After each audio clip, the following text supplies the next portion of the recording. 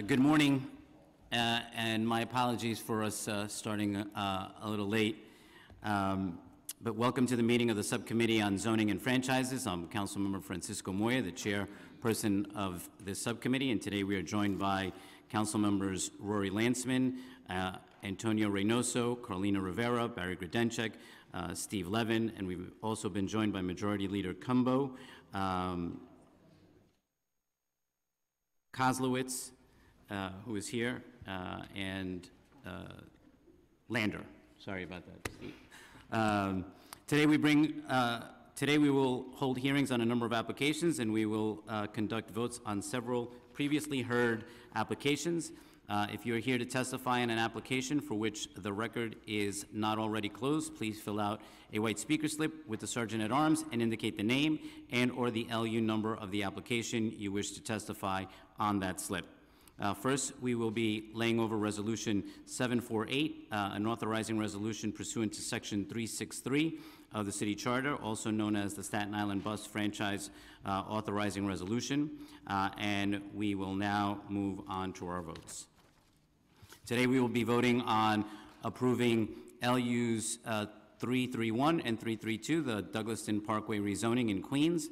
The proposed zoning map amendment would rezone an existing R12 district to an R6A/C12 district, and the proposed zoning text amendment would establish a mandatory inclusionary housing area utilizing MIH options 1 or 2. The proposal would facilitate the development of an 8-story building and a 5-story building, including 83 total dwelling units, of which 34 would be affordable independent residence for seniors or heirs, in accordance with the MIH program, as well as ground floor commercial use. Councilmember Vallone is in support of this application. And today we will also be voting to approve with modifications LUs 335, 336, 337, and 570 Fulton Street rezoning application in Brooklyn. The proposed zoning map change would rezone a C64 district to a C69 district. The related zoning text amendments would establish a maximum permitted FAR of 18 for commercial or community facility uses, applying certain bulk regulations of the special downtown Brooklyn district to a C69 districts, and create a new special permit to allow bulk modifications other than FAR. The requested special permit application pursuant to the proposed text would modify certain bulk, yard, and lot coverage requirements. Together, these actions would facilitate the development of a 40-story mixed-use tower with retail use on the ground and second floors, office use on floors 3 through 16, and residential use on 17 through 40. Our modification will be to make the special permit inapplicable to hotel use, and Majority Leader Cumbo is in support of this application. We will also be voting to approve LUs 348 and 349, the Williams Bridge rezoning application in the Bronx. The proposed zoning map changes would rezone an existing C81 district to an R7A and R7A C23 districts, and the proposed zoning text change would designate the project area as a mandatory inclusionary housing area utilizing MIH options 1 and option 2. These actions would facilitate the redevelopment of a 9-story mixed-use building with 30 residential units, accessory recreation space, below-grade parking spaces, bicycle parking, and ground floor commercial office space. Councilmember Zoni is in support of this application. We are also voting to approve the modifications of LUs 350 and 351, the Batanz rezoning in the Bronx. The proposed zoning change would rezone an R6 district to an R7X and an R6C14 district to an R7X C24, as well as a related zoning text amendment to the map to map the project area as mandatory inclusionary housing utilizing MIH options 1 and 2. These actions would facilitate the development of a 15-story building with 101 affordable units and ground floor commercial space. Our modification will be to remove MIH option 2, requiring the use of MIH option 1, and Councilmember Ayala is in support of this application. Are there any questions from the subcommittee members on any of these items? We've been joined by Councilmember Torres, and now I will call. Oh, I'm sorry.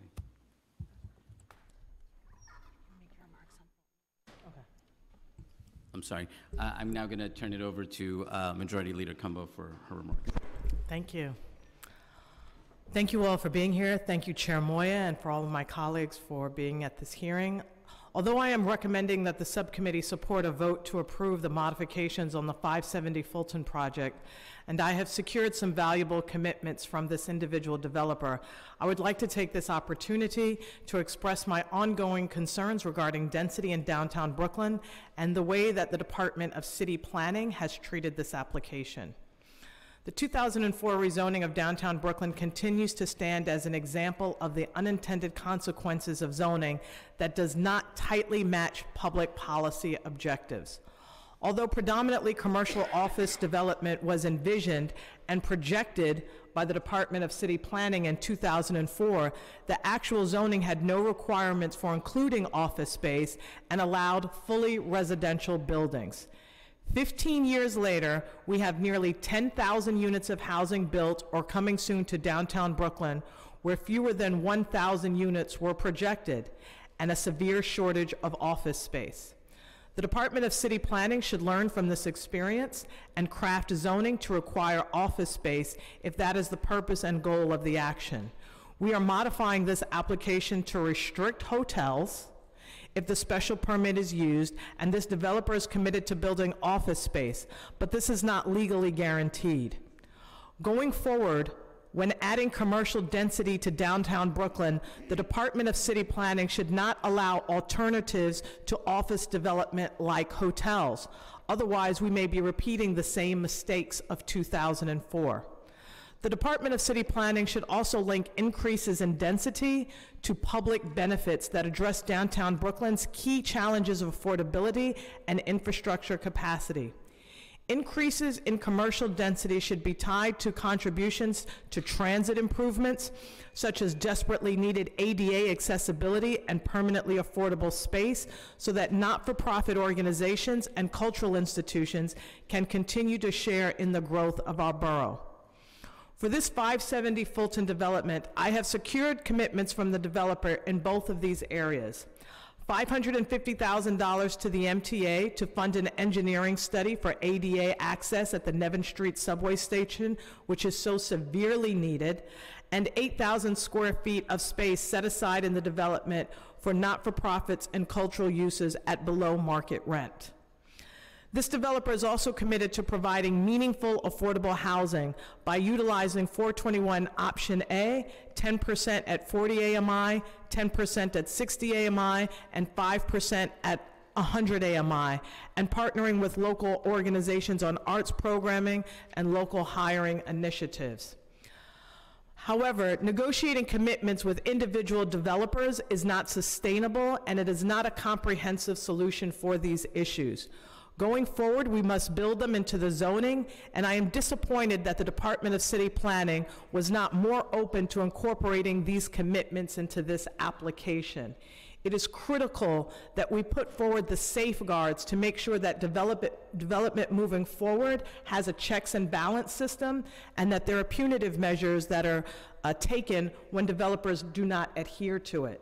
I've been confused throughout this entire process in terms of the role that city planning plays in terms of working with this council to make sure that we do responsible development that takes into account that we need the oversight, we need the legal measures in order to enforce much of the things that we are able to negotiate during this particular process. While I'm recommending that the subcommittee support a vote to approve the modifications, I am really putting the department and any future applicants on notice that I will not support applications for greater commercial density at significant scale without linking contributions to infrastructure capacity and inclusive affordable space for not-for-profit and cultural uses in the zoning itself. Incorporating public benefits such as these directly in the zoning will make it clear to our communities that we mean what we say when we talk about the goals of a rezoning. In a similar vein, hotels or other alternative development scenarios must also not be allowed to interfere with the objective of adding much-needed office space to the neighborhood. And I just want to add that coming from the background of the arts that I've come from and representing the arts district in Brooklyn, New York, it's so imperative that we work towards creating opportunities to preserve the heart and the soul, the creativity, the uniqueness of the neighborhoods that we represent.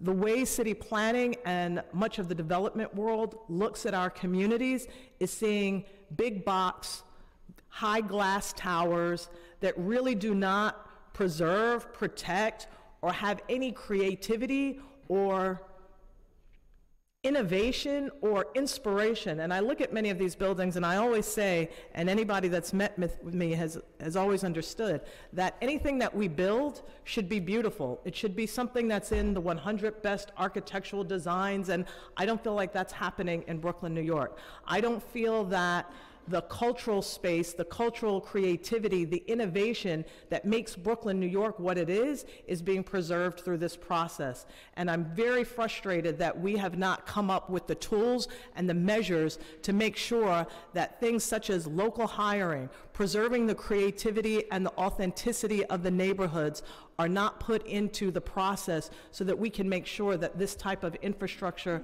and the building going forward preserves the character of our neighborhoods.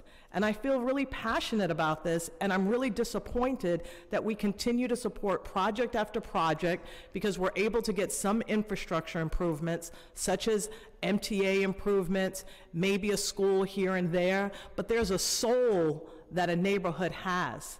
And we have to work harder and dig deeper in order to better figure out how to preserve that soul. And to talk about soul in a legislative process is a challenging one, but there are ways that we can continue to do that. So I thank you all for being here.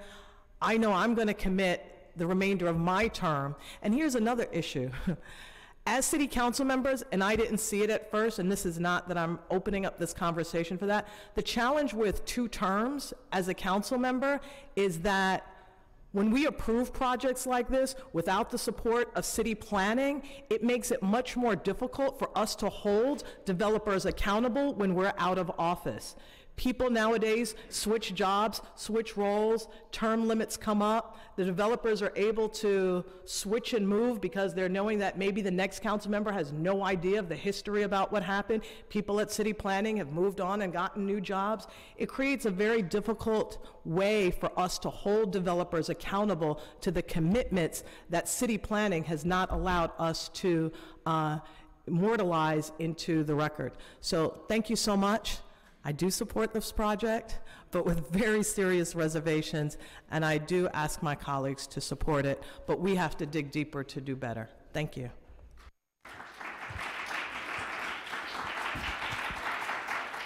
All right, thank you. Council, please call the roll.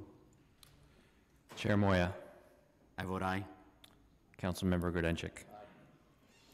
Councilmember Constantinidis. Councilmember Lanceman. Aye. Councilmember Levin. Aye. Councilmember Reynoso. Aye. Councilmember Rivera. Aye. Councilmember Torres. I vote aye. By a vote of 8 in the affirmative, 0 in opposition, and 0 abstentions, the land use items are approved and referred to the full land use committee. Thank you. We will now begin our public hearings. Our first hearing is on pre-considered LUs for the 41 Summit Street rezoning. The property is in Councilmember Lander's district in Brooklyn. The applicant seeks approval for a proposed zoning map amendment to rezone an M11 district to an R7A C24 district, as well as a related zoning text amendment to map the project area as a mandatory inclusionary housing area, utilizing options 1 or 2. These actions would facilitate the development of a 7-story residential building with approximately 7 dwelling units and approximately 10,000 square feet of floor area, The City Planning Commission, in its decision, modified the application to change the proposed R7A zoning to an R6A district. I now open up the public hearing on this application, and I would like to turn it over to Councilmember Lander for some remarks. Thank you, Mr. Chair. We've got a ton of people here to testify, so I will be brief so we can get to listening to them. I will just start by saying I have genuinely not decided what to do with this application. It is overwhelmingly, probably unanimously opposed by my constituents, its neighbors, many of whom are here to testify about it. But as you know, I'm deeply mindful of our need for especially affordable housing, but for housing at the full range of incomes, and so it's not easy just to say, no, we shouldn't have it. I appreciate that city planning reduced the scale, but not in a way that satisfies anyone in the neighborhood, and not in the way which actually increases in any way affordability. So I am trying to figure out whether there is a way through this that balances these issues better, and if not, then I'll make my own decision and ask my colleagues to either support or reject the application. I have some questions for the applicant after they give their presentation, and I look forward to listening to the many constituents of mine who are in the room to testify. Thank you. Great, thank you. And we have Richard Lobel and Amanda Ainati. Council, can you please swear in the panel? Do you swear or affirm that the testimony you are about to give will be the truth, the whole truth, and nothing but the truth, and that you will answer all questions truthfully? Richard Lobel, I do. Amanda Ainati, I do. Thank you. You may begin. Thank you, Chair. Council members, we're here today for the 41 Summit Street rezoning, which, in light of the intense interest in the rezoning, is actually relatively small with regards to the number of lots concerned. So as you can see on the slide, which depicts the rezoning area, this is a rezoning that involves 3 lots. The subject development site is highlighted in red. It is a 25 by 100 foot lot. It's 2,500 square feet. The 2 additional lots amount to approximately 1,800 square feet for the lot on the other side of the parcel, and the central parcel is roughly 6,100 square feet. So in front of you, you have a land use map, and what do we notice from this map? Much of this block is zoned R6B, and so the applicant, when they originally approached the Department of City Planning, requested an R7A zoning district. This would permit a maximum height of 90 feet, 95 feet with a qualifying ground floor commercial use, but the site itself is burdened by several factors, the first being the small size of the lot, and the second being the adjacency to the R6B, which would result in a modification of that R7A height. So at the height that which was proposed, we would actually only be coming in with a 7-story building would the R7A have been approved. We engaged in full conversations. We understand that the community board, as well as the Brooklyn Borough president, were not supportive of this application at an R7A. After discussions with the Department of City Planning, in which we presented the proposed application, including the 7-story building, the department asked us, and the Planning Commission asked us for additional materials reflecting an R6A zoning district, and they eventually felt that an R6A was more appropriate at the site.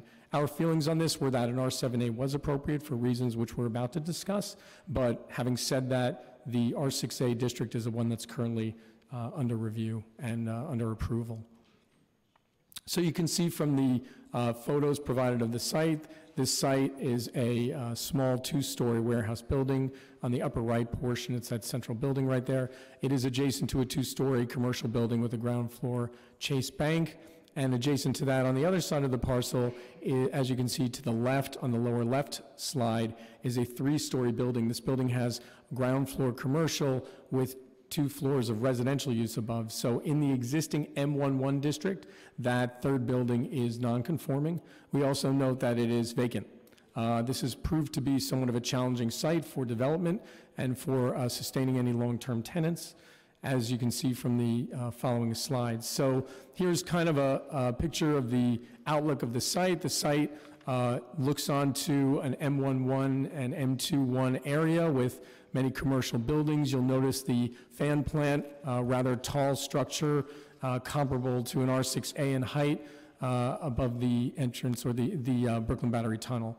So really what you have here is you have a site which fronts out onto Hamilton Avenue and Summit Street. The City Planning Commission found that this provided an extra wide area. So while the R6B is most definitely customary and appropriate for mid-block properties, they felt that in the initial analysis, an R7A was appropriate for a much wider expanse, and in the ultimate analysis, then R6A was appropriate, given the fact that you are really more along a wide street than you are along a narrow side street.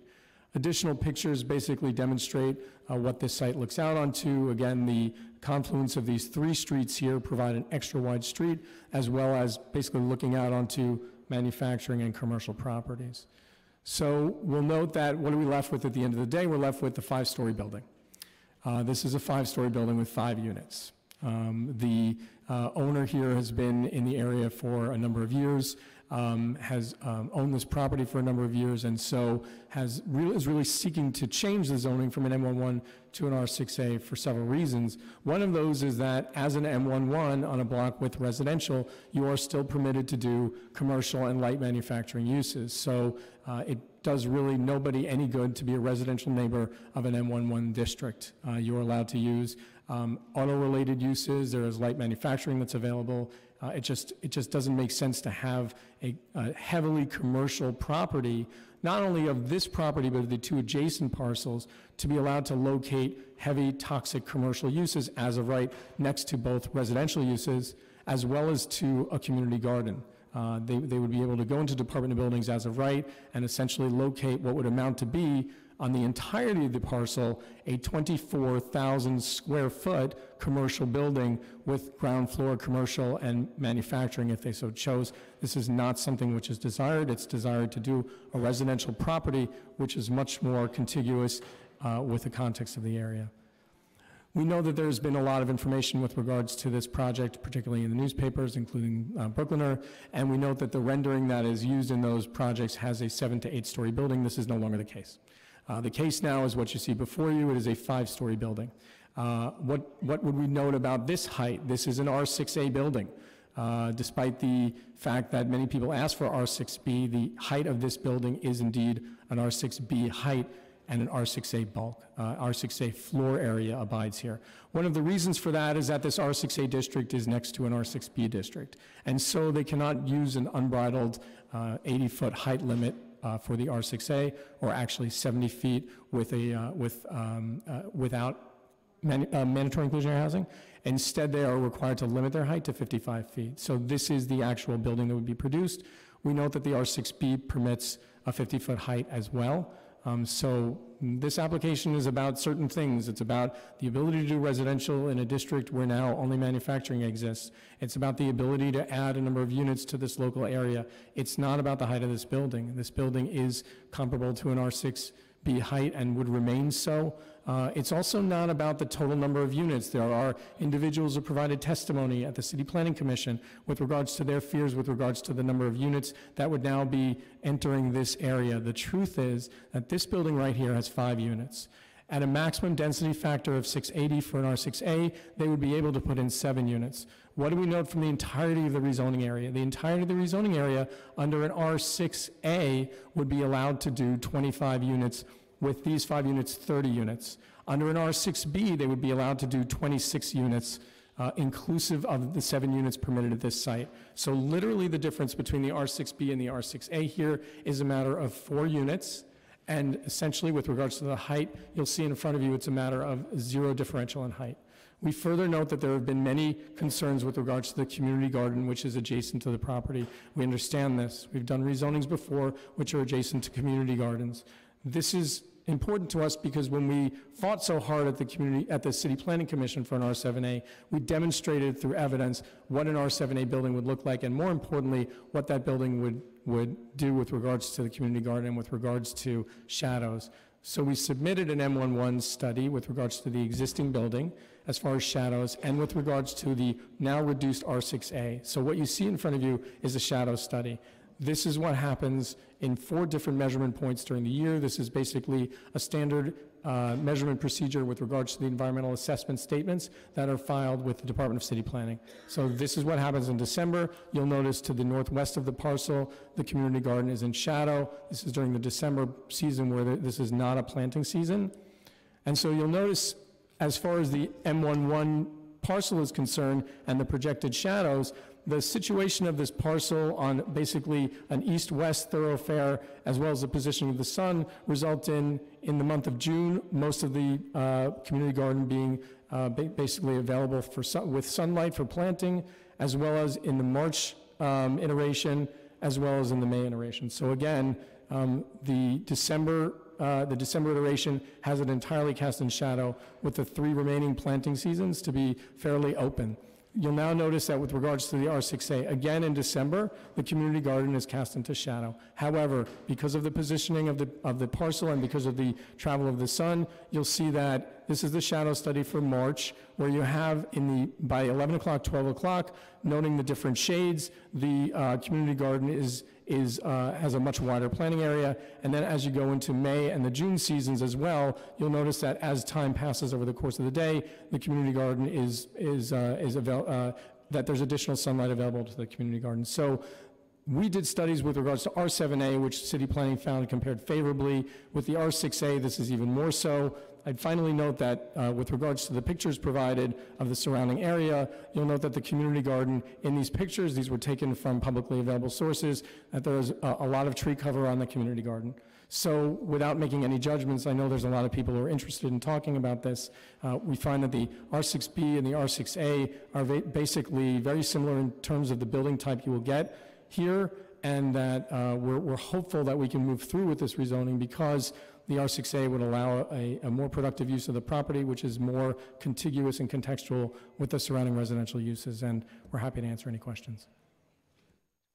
Thank you. Just two quick Please. questions, if you don't mind.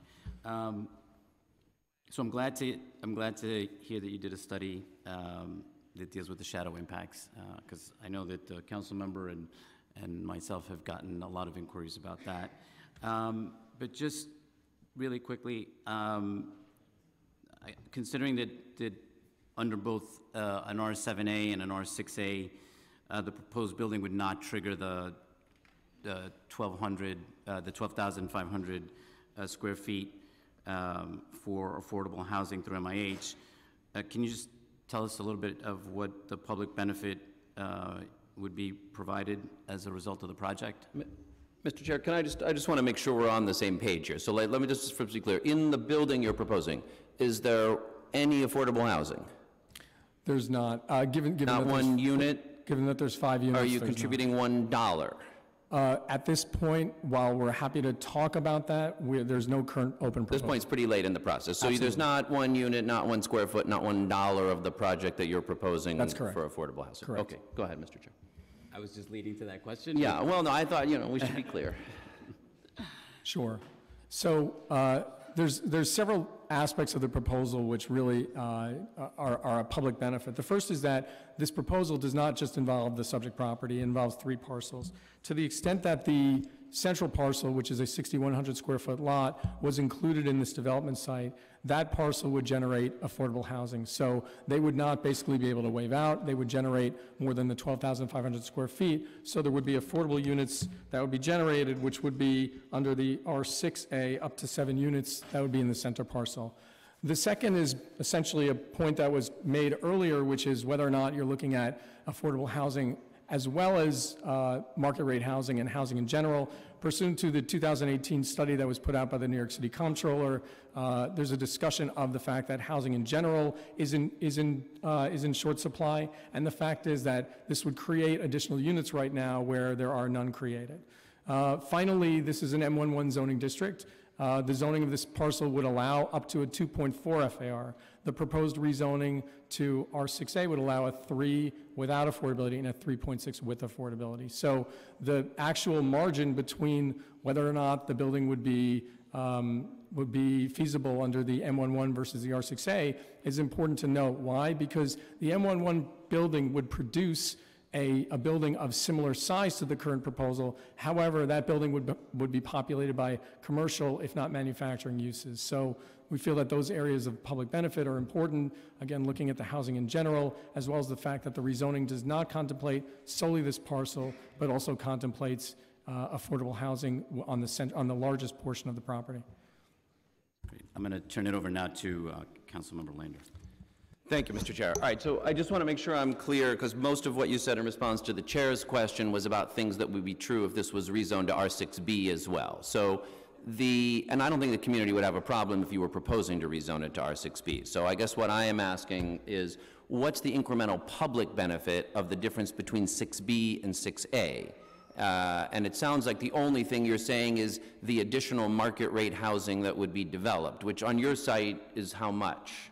There's 5 units that would be developed on our site. That could be developed, you just told us, under 6B too. So what is the incremental benefit of the 6A zoning? So the central parcel here at an R6B zoning district would be a 2.2 FAR, while the central parcel under an R6A would be a 3.6 FAR. So this is a material benefit. That's not a public benefit. So you're saying that the reason we should approve a 6A zoning when the rest of the block is 6B and what the community wants is 6B is for a few additional market rate housing units. It's also the ability to actually develop, which is that under an R6B zoning district, on this site in particular, given the situation of the site on an extra wide seat, if I can just... I don't believe you, I'm sorry. No, R6B, that's fine, that's fine. If we rezone this site to if we were able to rezone this site to R6B, it would get built at R6B. I'm not sure whether how the land price would be transacted. There's lots of R6B construction on lots of this size. The only issue is that that's the reason that city planning rezoned it to an R6A was because the R6B bulk is less than what's currently permitted at the site. And so the idea basically would be that the to be clear, it's less than what would be permitted on the site under a community facility building. Commercial and community facility. What would currently be permitted on the site under residential is none. So 6B would be substantially more residential square footage than is currently permitted on the site. Of course. A lot more. Okay, so I don't buy your argument that if we rezoned it to 6B, which may or may not be in scope of this application, there would be a problem getting it built out. I don't know. So, I mean, and, you know, it would be pretty different, the whole application, if you were bringing us all 3 parcels, right? So if your client had assembled these 3 parcels and was bringing us an application that then included affordable units, it would be easier to understand why the additional density that you're proposing has public benefit. But so far what you're saying is the reason that I should support 6A rather than 6B is a little bit of additional market rate housing. The added incentive to produce additional units and the ability to actually do residential here instead of maintaining what could be a noxious commercial use. Okay, so you're showing a 5-story building now. Is that's the tallest building that would be permitted on the site? The tallest building would be 55 feet, but given the floor-to-ceiling heights, we showed what we would build, which is 5 stories at 10-foot floor-to-ceiling heights. And what if it were combined with the 2 adjacent parcels? Then, if you combine with the 2 adjacent parcels, you'd end up producing a building with R6A bulk, which would have a full complement of mandatory inclusionary housing because you wouldn't waive out for the 2 smaller parcels. And the maximum height that would be available for that building would be 80 feet with mandatory inclusionary housing, which would result in additional units and would result in additional affordable units. So it's a little hard to know what we're getting, because if we vote in favor of this, we might get a 5-story building with no affordable housing, or maybe someone else would come along and assemble the 3 parcels and build an 80-foot building. They could only do that if they did include at least 25% affordable housing. But we could get an 80-foot building on this site pursuant to this zoning, yes? It's possible. I think that the argument that was made at city planning was that the corner lot and the lot on Hamilton is even more appropriate for R6A development. So first of all, the portion that was adjacent to the R6B, which is our lot, would still be limited in height. You still have a transition rule. To what? To 55 feet. So you would basically, for properties that are adjacent to R6B districts, there's typically a step down in the building so that if you had a larger portion, it would be in the area that was not adjacent to the R6B district. And Councilmember, to the extent you want us to pencil out as a single zoning lot, we'd be happy to do that. I mean, it's hard to know what to do with the penciling out, because once we would vote for this, we would not have any power over what happens subsequently. Sure. We'd be happy to at least show you what that development scenario looked like. Might look like. Sure. Okay. On your shadow studies, you've showed 4, but 2 of them were May and June. Correct. Are those different seasons? Yes, so the idea is that it's raised in each season, so it's they basically pick the solstice. What months did we omit to put May and June in the proposal? Oh, I can take a look. It's pursuant to the EAS, which was given a negative declaration by city planning, so this was it's an adopted document. Convenient to pick May and June as 2 of the 4 months you show in a. That's not how I learned the quarters of the year. Councilmember, again, we're happy to provide additional shadow studies. We provided them for city planning in the course of the application. Okay. I'm not going to ask any more questions because there's a lot of people here I want to listen to. I feel genuinely torn about this application. I really do. The easy thing for me to do would be to be mindful of the fact that it's unanimously opposed by its neighbors and just have told you from the beginning I'm not going to support it. But I believe we need additional density in the city. I believe we need more housing, and it's hard to do everywhere. And so I wanted to make a real possibility to listen and to hear the proposal, but I just have to be honest, the compelling case of public benefits for the additional density that you're asking the community to support are pretty thin. We appreciate your opinion in that regard. This was, when we start out an application, what we discuss with the city is a land use rationale. And so when they look at this area and they look at rezonings generally, they look at avenues and they look at side streets. And so in that regard, an R7A was considered to be appropriate. We provided, evidence to city planning. It was downzoned to an R6A. We understand that. But the truth of the matter is, it's with a view towards what land use should be and whether or not it's appropriate on a wide street facing a fan plant, that it's appropriate to have a slightly higher district than a side street. Okay. I mean, I guess I'll ask it just one last time. Sure. Because if you were bringing an R6B application here, then all your rationale about eliminating noxious uses would be gone. You could build more or less the same thing on the site that you're currently proposing as the application that you currently have. So you would have the vast majority of the benefits that you're bringing and the support of the community. So, like, one more time, tell me what you would say to the people behind you. Sure. About why we should support something that they all really dislike for its additional shadow impacts and its additional height impacts on the neighborhood, with the only really contemplated additional benefits maybe being a few more units of market rate housing. Like, what argument would you make that that's the responsible policy decision to I think at some point that you look at the feasibility of a development site. This is a 2,500 square foot lot.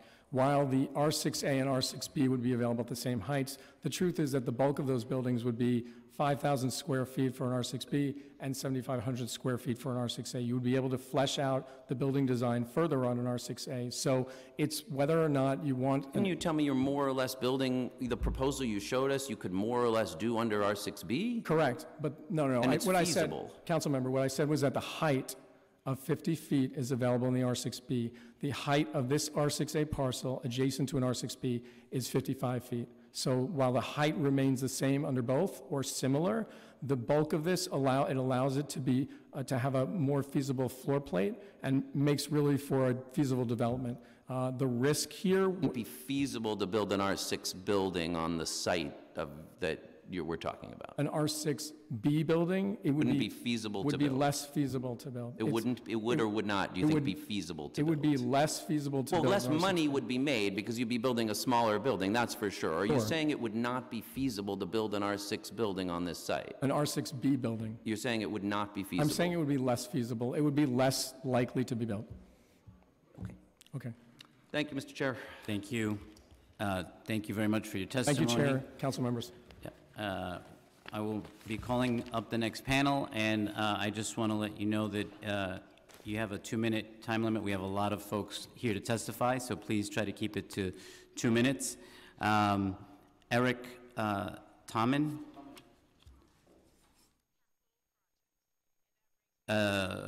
David Lutz, Ariel Muir, and Dennis Connors.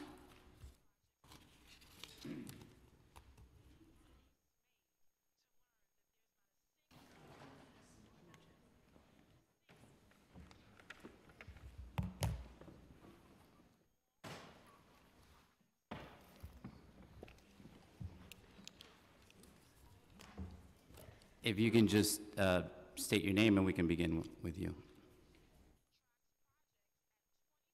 Hello, my name is Eric Toman, resident of Carroll Street and founder of the Backyard Garden. David Lutz, I'm acting coordinator of the Backyard Community Garden, live on Van Brunt Street. Okay. All right. Okay. Thank you. Members of City Council, including my councilman, Brad Lander, I thank you for the opportunity to testify today against the rezoning proposal before you on 41 Summit Street. Before beginning, I would like to say, on the advice of Parks Council, that I am a Parks employee. However, what I am saying is my own personal opinion, and I'm here on my own personal time. Nothing that I say here reflects the opinions or the policy of the Parks Department. So I do work for the Parks Green Thumb as an outreach coordinator. It's a vital position in the city, where city policy comes into direct contact with its 20,000 citizens. Just last night, I was in a community board meeting speaking about the vital importance of community gardens. And I need your help to help protect our backyard garden here. But I'm here today not as a city employee, but I'm here as a resident, 25-year resident of Carroll Street and the original founder of the Backyard Garden. Both cases, they will be affected by the shadow that would be cast by the 41 Summit Street proposal.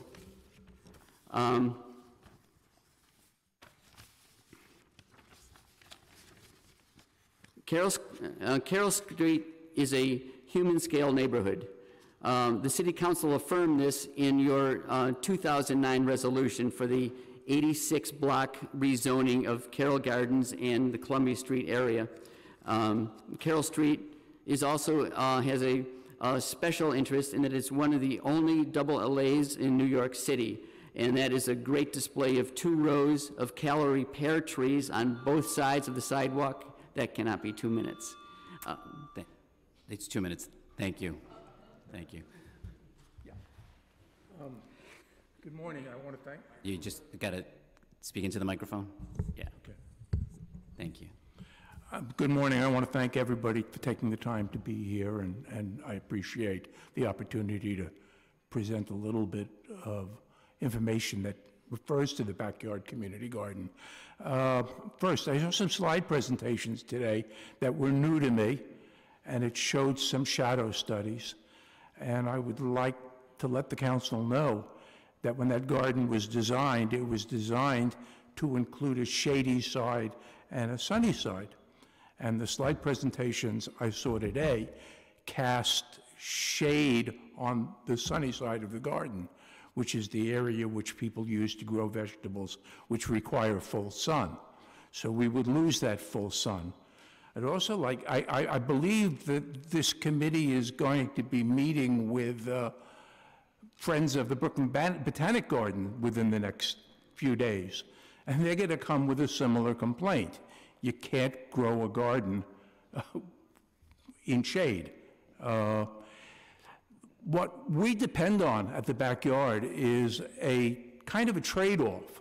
We give people a little bit of land to grow some vegetables, to teach their children where vegetables come from.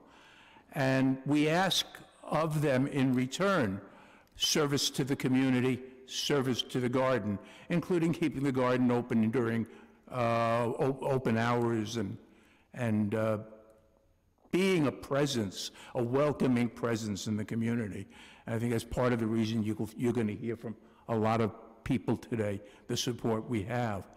I would hate to see that change. I think that if the garden goes into shade, it would be much more difficult to retain the active, involved community membership that we have.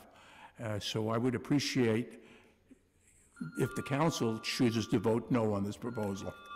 Thank you. Good morning. My name is Ariel Meyer. I'm a resident of 22 Carroll Street, local mother, 2 young children, 1 college age.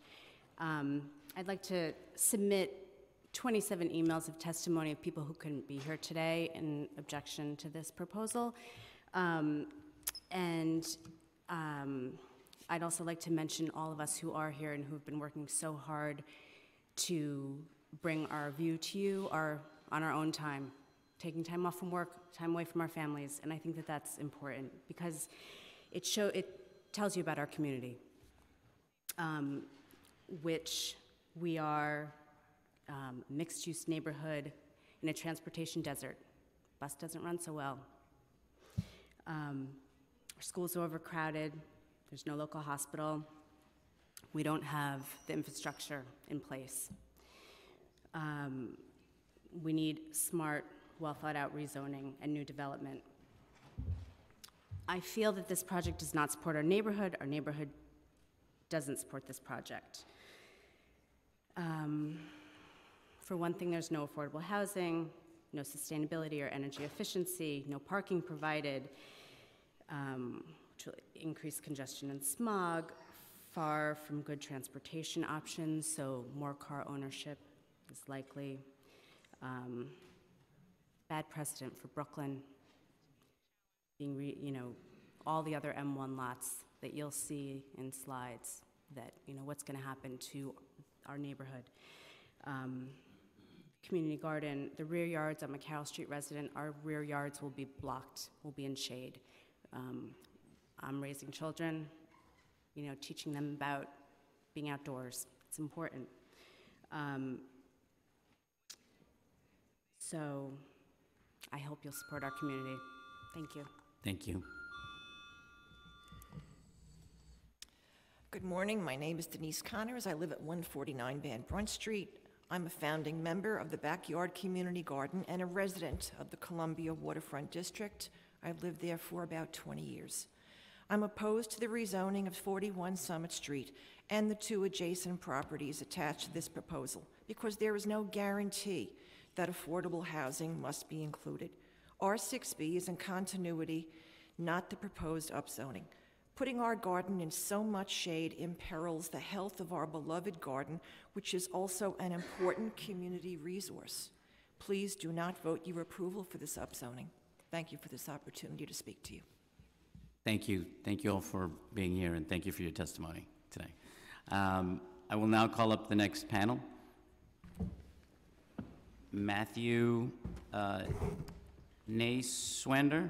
I don't know if I'm pronouncing that right. Matthew? Yeah. Owen Foote, Gail Ressler, and Abigail Hill.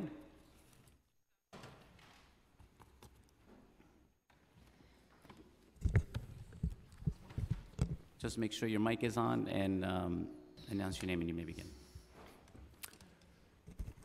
Hi, my name is Matt Nayswander. I live with my family at 12 Carroll Street. And as someone new to this process, it's surprising and kind of frustrating to me that a relatively recent zoning could be overturned without any real justification. Doesn't seem like any case has been made that circumstances have changed in the neighborhood, and there's no real benefits being offered except this remote possibility of affordable housing, but it seems dependent on a bewildering array of contingencies.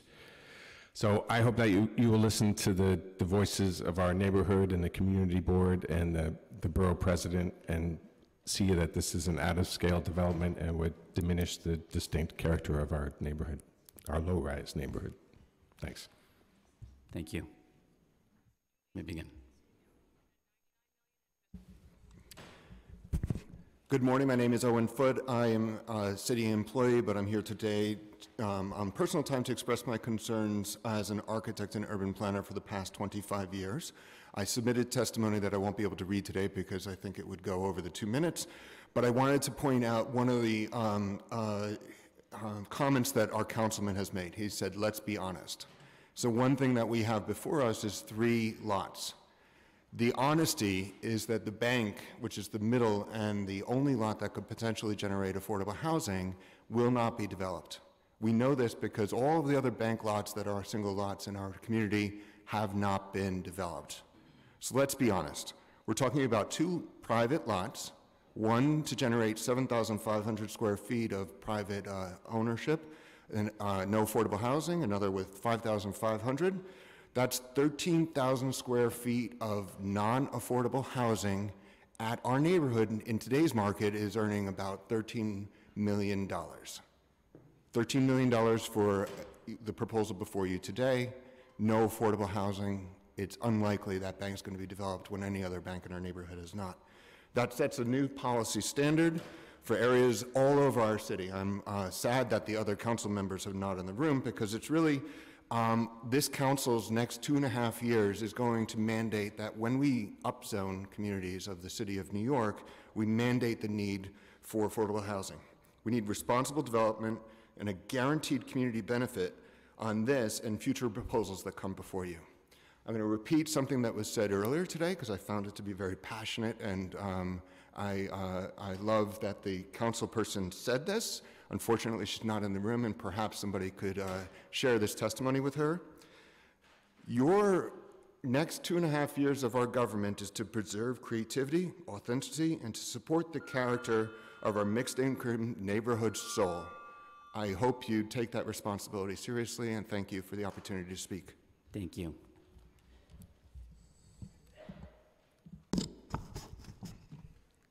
Hi, my name is Gail Ressler, and just to continue the thought, I thought that the words from Majority Leader Cumbo were very inspiring and encouraging, and I thought that the questioning from Mr. Lander was really pointed and I think asked the questions on behalf of the community, and I appreciate that.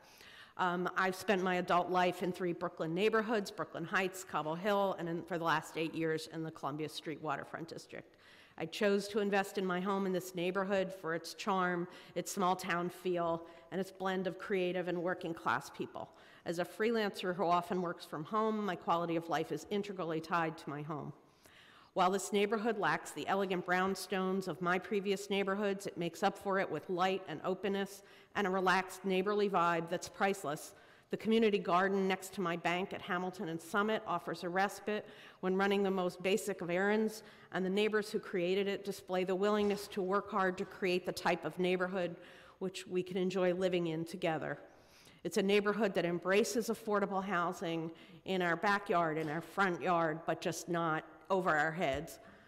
Just 8 years ago, the relative affordability of the Columbia Street Waterfront District was also a great attraction for me, and for most of my neighbors and myself, getting priced out of our beloved neighborhood is a real concern.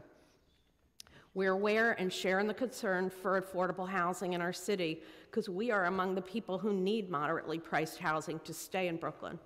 Unfortunately, what we see in the proposed plans for rezoning on Summit Street is not a likelihood of affordable housing at all. None is legally required. This proposal allows building taller than the surrounding area for no public benefit. Building to the maximum bulk and height would be out of scale with our neighborhood and will simply add to our already overcrowded schools and streets. Please vote no. Thank you. Thank you. Hi, my name is Abby Hill, and I live in an apartment on Lower Carroll Street in the area that will be very much affected by the new building project. I have heard what is happening and how technically the city owns the air rights and the ability for these buildings to be so much bigger than the neighboring buildings, and that the negotiations you are making with the owners of these properties therefore must somehow benefit the area and the people where they are being built. Where I'm living is a building that is very insecure in its future. And if this type of building is allowed to go through, I think it would set a legal precedent in the area, and our building would be next. Also, it would be without any benefit to the area or to us. I am a low-income single mom, and I have been applying for public housing on Housing Connect, on the Housing Connect website for over 7 years. One single time I was called and chosen to apply to the Gowanus building on Bond Street because I was a resident of that neighborhood, and I qualified perfectly, but because of my employment changed during the process of the 2-year application. I became a self-employed scenic artist because I'm an artist.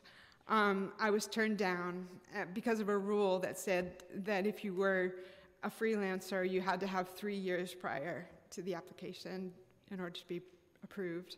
I was devastated. What I'm saying is that it is so rare to be picked for housing, and there needs to be more support for the local artists and allowances for artists to, in the affordable housing rules and in general.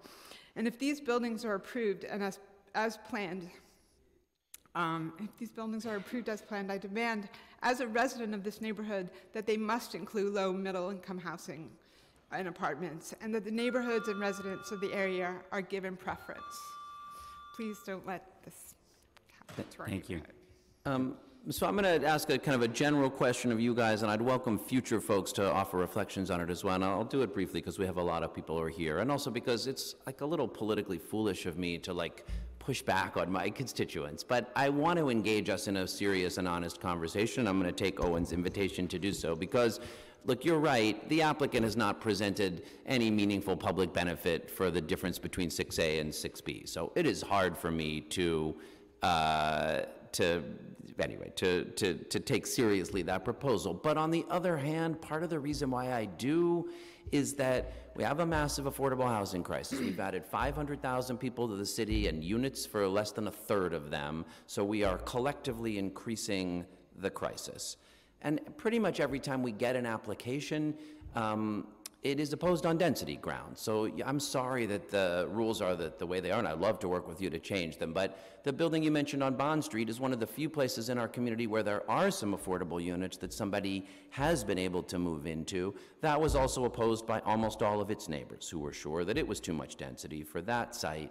That's just where we are. And like you guys, like I live in a 3-story row house not too far away. I love the scale, I love the gardens, I love the neighborhood, but I feel a responsibility for how we're dealing with the housing crisis, and I don't feel like collectively we are taking it on together. I'll just be honest. We all are sure it should be solved somewhere, but every time it's right by us, we don't want it. And that's not just you. You're not more like that than me. You're not more like that than most of our neighbors. I don't even think it's just like I'm white, this panel is white. That's how we kind of all are in this city. But it just begs a bigger question that I would just like to ask you to be thoughtful of. And this is not because I'm persuaded of the argument on the other side. The argument for the other side was made pretty poorly today in terms of public benefit. But being snide about being honest while we're hoarding our lovely neighborhoods without taking a broader sense of shared responsibility for how we are going to accommodate growth in a diverse and inclusive city, I don't feel like it sits well on us either. So I guess I would like to understand, I hear you on this application, and I don't think you're wrong about it. I'd like to hear a little better sense of how should we be solving this problem? What should we be willing to sacrifice for it? And not on somebody else's back, but in a way that we have some skin in the game too. So it's a pretty general question. There's not an easy answer to it, but it is weighing on me in this hearing, and I'd be lying if I pretended it wasn't. So the more we can own that responsibility together, the better chance I think that we will have both on this site and as we move forward. So if you want to offer reflections, fine. Otherwise, as future folks testify, I will look to them. So just a very quick, when the City Council approved the mandatory inclusionary housing proposal, they limited it to sites that have development potential of greater than 12,500 square feet. In certain communities, like our neighborhood, which I moved into close to 30 years ago, the real estate price was, at that time, $100 a square foot to purchase property. Now it's $1,500 a square foot to purchase property. So you have opportunities. Because we downzoned the entire neighborhood. Understood. In 2009, And what I'm saying is, new development, either market rate or affordable. There's certain areas of our city, including our neighborhood, where when a property owner comes in and wants to build, they have such a profit margin that they should guarantee affordable housing regardless of how big they build. If they build a 5,000 square foot building, they should guarantee support of affordable housing. That's what I've heard from our elected officials. I've only met with 2 elected officials, but the idea of restricting it to development sites of over 12,500 square feet in our area that has a very high market value, I think, is unfortunate, and I understand it had to be citywide. And you now have the opportunity every time an applicant comes before you in our neighborhoods to demand that of them within their development property. Thank you. Thank you. Thank you very much for your testimony today, and I do agree with my council colleague on what he said today.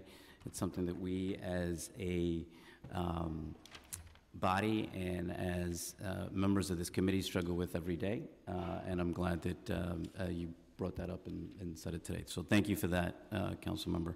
The next panel that is coming up is Jill Bernstein. We have Katerina Jaranek. Say that right? Jaranek. Sorry about that. That's okay. And Eric Carell, and someone with just one name, John. John?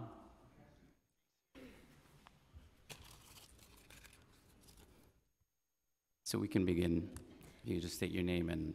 My name is Jill Bernstein. I'm a resident of 25 Carroll and the mother of 2 children at PS 58, our local zone school. Our elected officials were some of the most vocal opponents of Amazon recently bringing its HQ to Long Island City. The argument was that this proposal was going to do nothing for the community and accept a lot of benefits, but it had no community benefit. We are here today because we, their actual constituents, find ourselves in the same position. The scale, admittedly, is different. This is a small building. It sets a huge precedent. Where we live is a frontier in many respects for development. We know development is coming. We are not against it. There will be buildings. There will be housing. We are not fighting that. This is a symbolic moment for us, which is why we are all here. The R6B would be a much preferable way to do this, and we should start thinking about it now. We live here in this community. We are raising our kids here. We are looking out for each other's kids here. It is a unique place, an economically mixed environment, and we are in it. We are happily embracing, eagerly embracing District 15's new middle school initiative to diversify these middle schools, even though there's an extreme amount of uncertainty given these brand new rules for our 11-year-olds going in next year. We believe in this, and it will improve the fabric of our neighborhood, despite the fact that so many of our peers are leaving the city and going to private schools. It is a real big moment, and we are in this, and we are working hard to make this diversification work. We want to know that people, our elected officials, are looking out for us as well as we are extending our lives in this exact specific little community. We want responsible growth. As this happens, inevitably, we are not fighting it. This is going to happen. We need traffic abatement. Councilman Lander knows how emphatic we are about the traffic in this neighborhood. It is Mad Max Thunder Road down here. We need help. Thank you.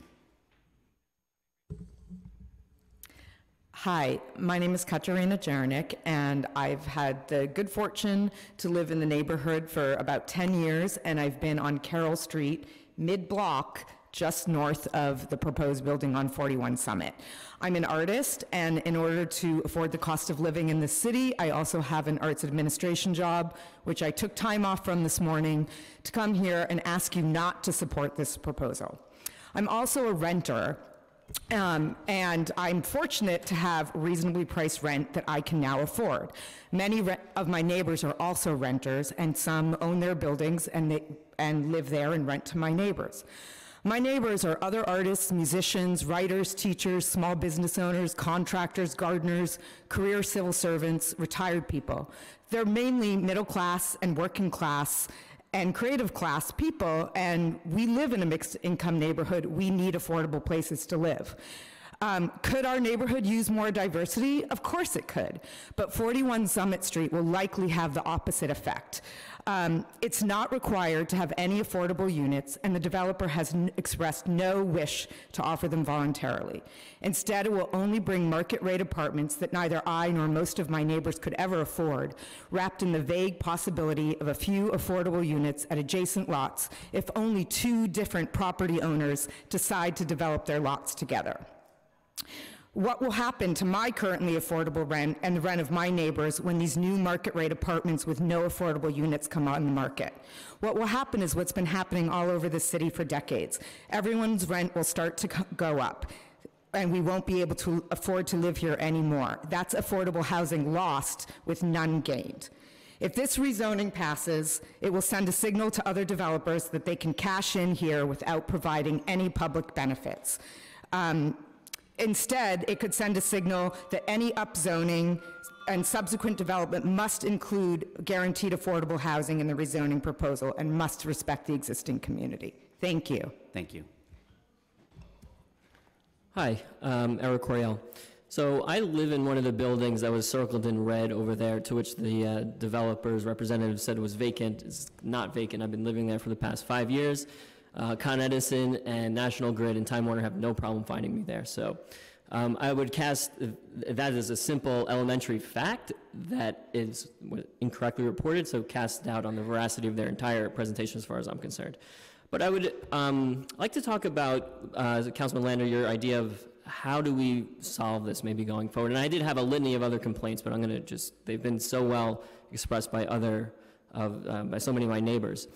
I think, well, two things. One is there needs to be a calculus. I'm totally in support of your being pro-affordable housing. I am as well, but I have affordable housing where I am now. I'm an artist, as my neighbor was just saying, so many of us are. It's so much in the spirit of the neighborhood. It is so hard to find affordable housing as an artist. My studio is in my apartment. I'm very productive, I think, member of the cultural community here in the city, and particularly in that part of Brooklyn. There needs to be a calculus about what is lost and what is gained. What is lost would be my affordable housing, which I'm clearly not in favor of. So I think that in the two ideas to think about how to solve this is what is in it, how can we make people who are living where they're living and are getting kicked out, give them an incentive to be for affordable housing. For example, if it was the case that I had to move, I would be offered an incentive of some monetary reward to find new housing for myself. And then B, I think the proposal from Majority Leader Cumbo about making things beautiful, making proposals something that we want to have in the neighborhood, making designs inspiring. These are things that I think would get people on board more quickly than the logistics of zoning regulations and housing. Thank you. Thank you. Hi, my name is John Tran. Part of why I'm here is to talk about why you as a committee need to be responsible. If we were not here to fight for this, and it was a different part of the community and they presented, no one potentially would fight back. And part of it is the responsibility of the committee to say it is responsible or irresponsible. Part of their design is very, doesn't have any LEED certification or sustainability components to it. I know there's initiatives to try to force that or enforce that on buildings, but their design does not incorporate any of that in it. Part of it is also in allowing spot rezoning. It leaves opportunity for other people or other projects to come in and do the same. So I ask that you guys be responsible on trying to figure out if it makes enough sense or not. Currently, you've already spoken about what you thought and that they didn't make a clear enough argument for it. But for all the projects and people who don't fight against it, are you enforcing anything to help that process? And that's all I wanted to say. Thank you. Thank you for your testimony today. I will be calling up the next panel. Anthony Bradfield. Ann Schwartz. Sorry. Stuart Brodsky.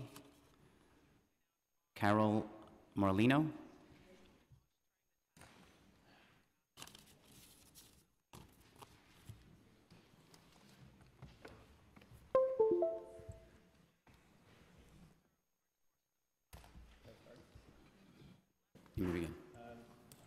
This on. My name is Anthony Bradfield. I live at 22 Carroll Street. I've lived there for 13 years. I'm an elementary school teacher. I took a personal day to be here today. I had some testimony prepared. It was for 3 minutes. I wanted to I'll just speak then, which is to say that this has been a learning process for me. But I've been encouraged by the ULURP process. I believe that what comes out of it is a honest appraisal of the merits of this proposal. And what the community board has said and what the Brooklyn Borough President has said that it is with very little merit. But those both points have been made, and I think Councilmember Lander, your questioning was, I mean, there's no need to convince you of how this is being proposed. What I would like to say, though, is that I would like to take you up on your challenge that we would like to make a affordable housing or housing as an issue that we can participate in and also put our skin in the game.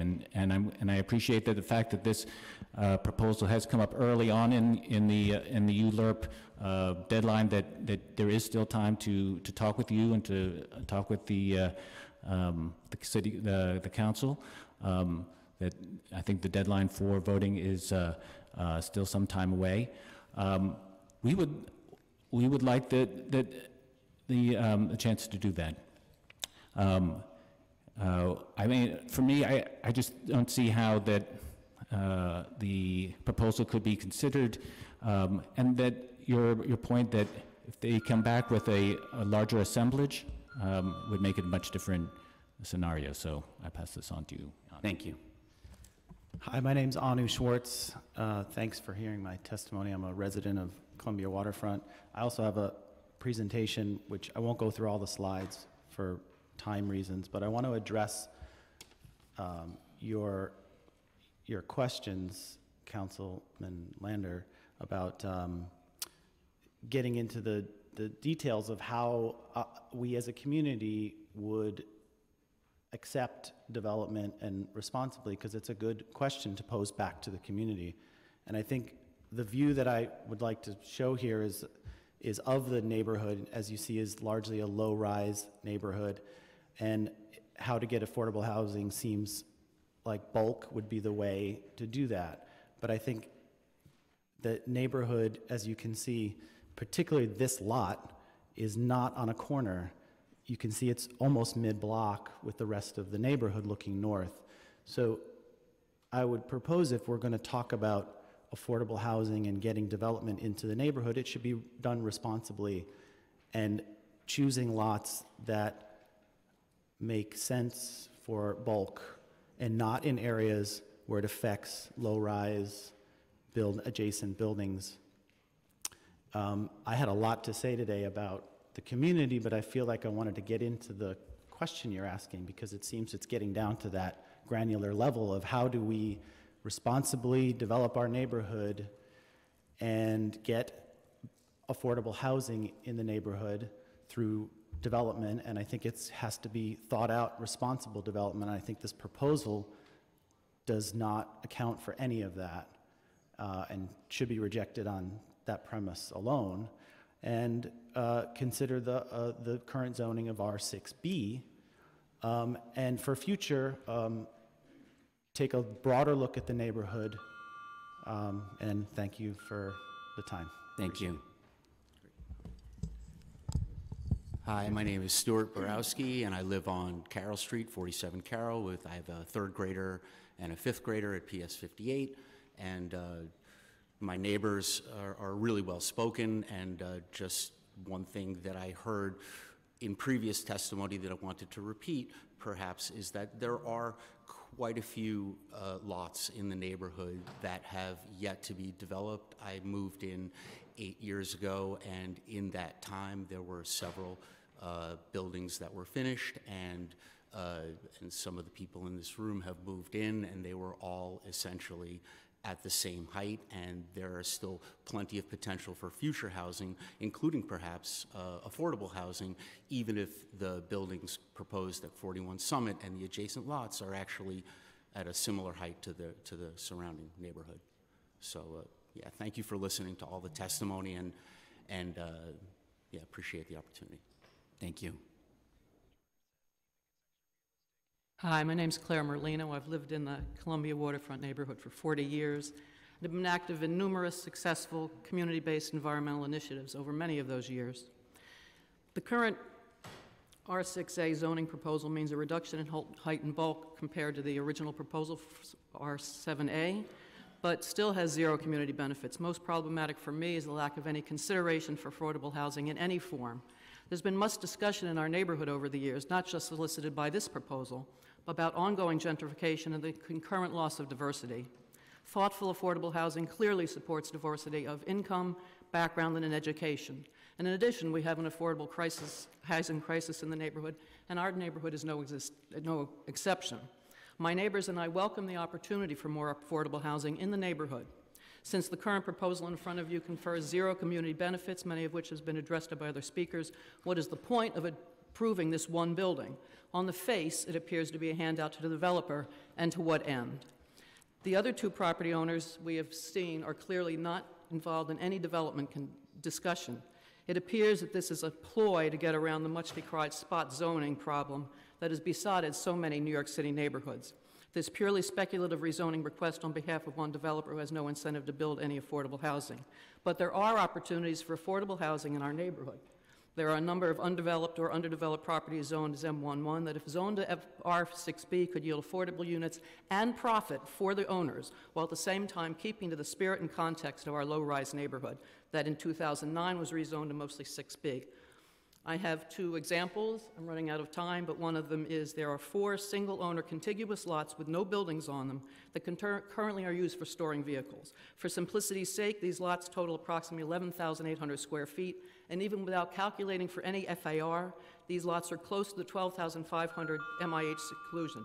Once the appropriate FAR is applied, they could yield a reasonable number of affordable units, and this is just one example, and there are also some HBD units that could also yield affordable housing. Thank you very much, and I ask you to reject the proposal in front of you. Thank you. Thank you all for your testimony today. I will call up the next panel. Marlene Raymer, Andrew Bradfield, Sarah Nolan, and Anna Mann.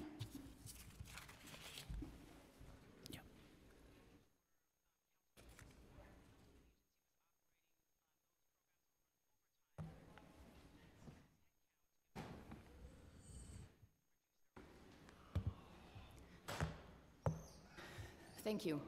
My name is Marlene Reimer. I live Just one second, Marlene. I'm sorry. Marlene, we have Andrew. Yep. Sarah. And Anna. She left? Okay. Thank you. You may begin. Thank you. My name is Marlene Reimer. I'm a resident of 299 Columbia Street, and I'm also a member of the community garden. We live in a small Can you just one-bedroom speak into the microphone? Apartment. Yeah. Sorry. Thank you. With a cat and a young child. The garden is our backyard. I garden, bring my food scraps to compost, chat with people, let my son play in the dirt. When I learned about the rezoning request for 41 Summit and 75 and 79 Hamilton, I was just reading Michelle Obama's memoir, Becoming, and was struck by how our message can be applied to what's going on here. The proposed development of these buildings, they will only be built for personal gain.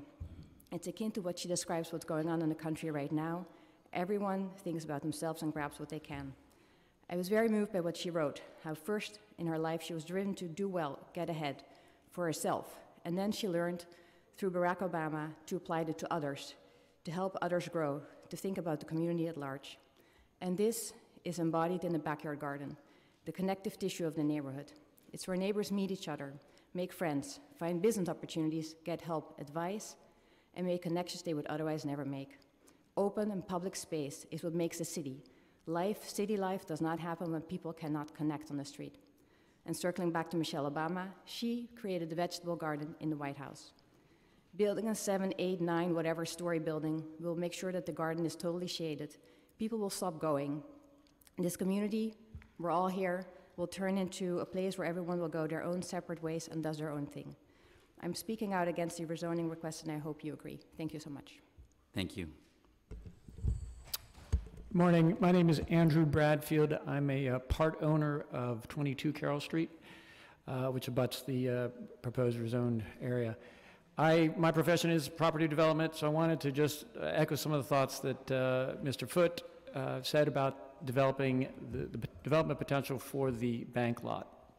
I agree with him that the likelihood of the bank being developed is very unlikely under its current ownership structure. It's currently owned by the bank, so Chase is the owner and the tenant. But I wanted to address the possibility in the future that Chase did decide to sell it, looking at it from the perspective of as a developer. The easiest way to resolve, to optimize value for this property would be to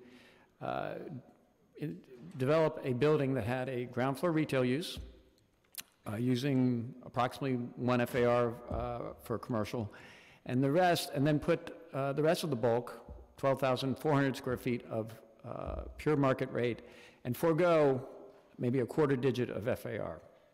That would allow the developer to avoid the encumbrances of affordable housing and almost completely optimize the full zoning envelope. To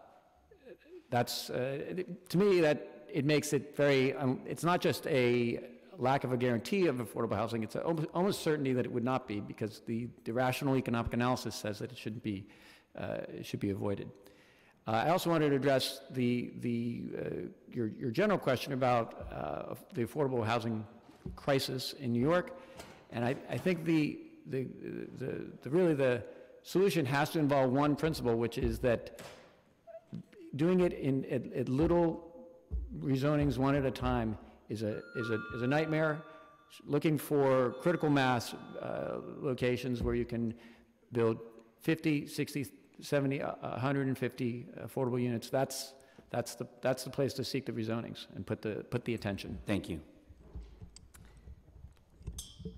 Hi, good morning. My name is Sarah Nolan. I'm also a resident on Carroll Street. Thanks very much for the opportunity to speak today. You've heard from the community here, architects, developers, designers, community garden members, and really have given a very compelling picture of why this neighborhood is so unique and why people like to live in Brooklyn. Why they like to live in New York City. And I appreciate, Councilmember Lander, your probing questions to the developers. And you can see we do take the affordable housing and the development needs of housing needs of the community very seriously, and would echo that we know that development is going to happen. But one thing we haven't heard is how this particular proposal is going to solve the housing crisis in New York. We haven't really heard what the benefit is and any compelling explanation of the difference between the R6B and the R7A, and what the developer said it would be less feasible, which really is code word for less profitable for them. So for that reason, I believe that they've presented a smaller building and have agreed to this to sort of diffuse the kind of opposition that you're seeing here today. I think personally that we can and we should demand more from the developers in these kinds of proposals in terms of sustainability, engaging community businesses and workers, and sustainability. At the planning commission hearing on this issue, we had a proposal like that, a property in Bushwick that was being developed. And it was a partnership with a nonprofit in Brooklyn, and it provided a whole array of real, tangible community benefits, and there wasn't a single person in that room that opposed it. No one from the community came out to oppose that plan. So I think you're seeing here that if we allow this to go forward as it is, there really is no incentive to developers going forward to provide any of those kind of benefits, because they know they'll be able to get what they want by proposing more housing. So I think we owe each other more than that, and I would hope this council would agree. Thanks very much. Thank you very much for your testimony today, and I will be calling the last panel for this hearing. Susan Weltman and Moet Santrum.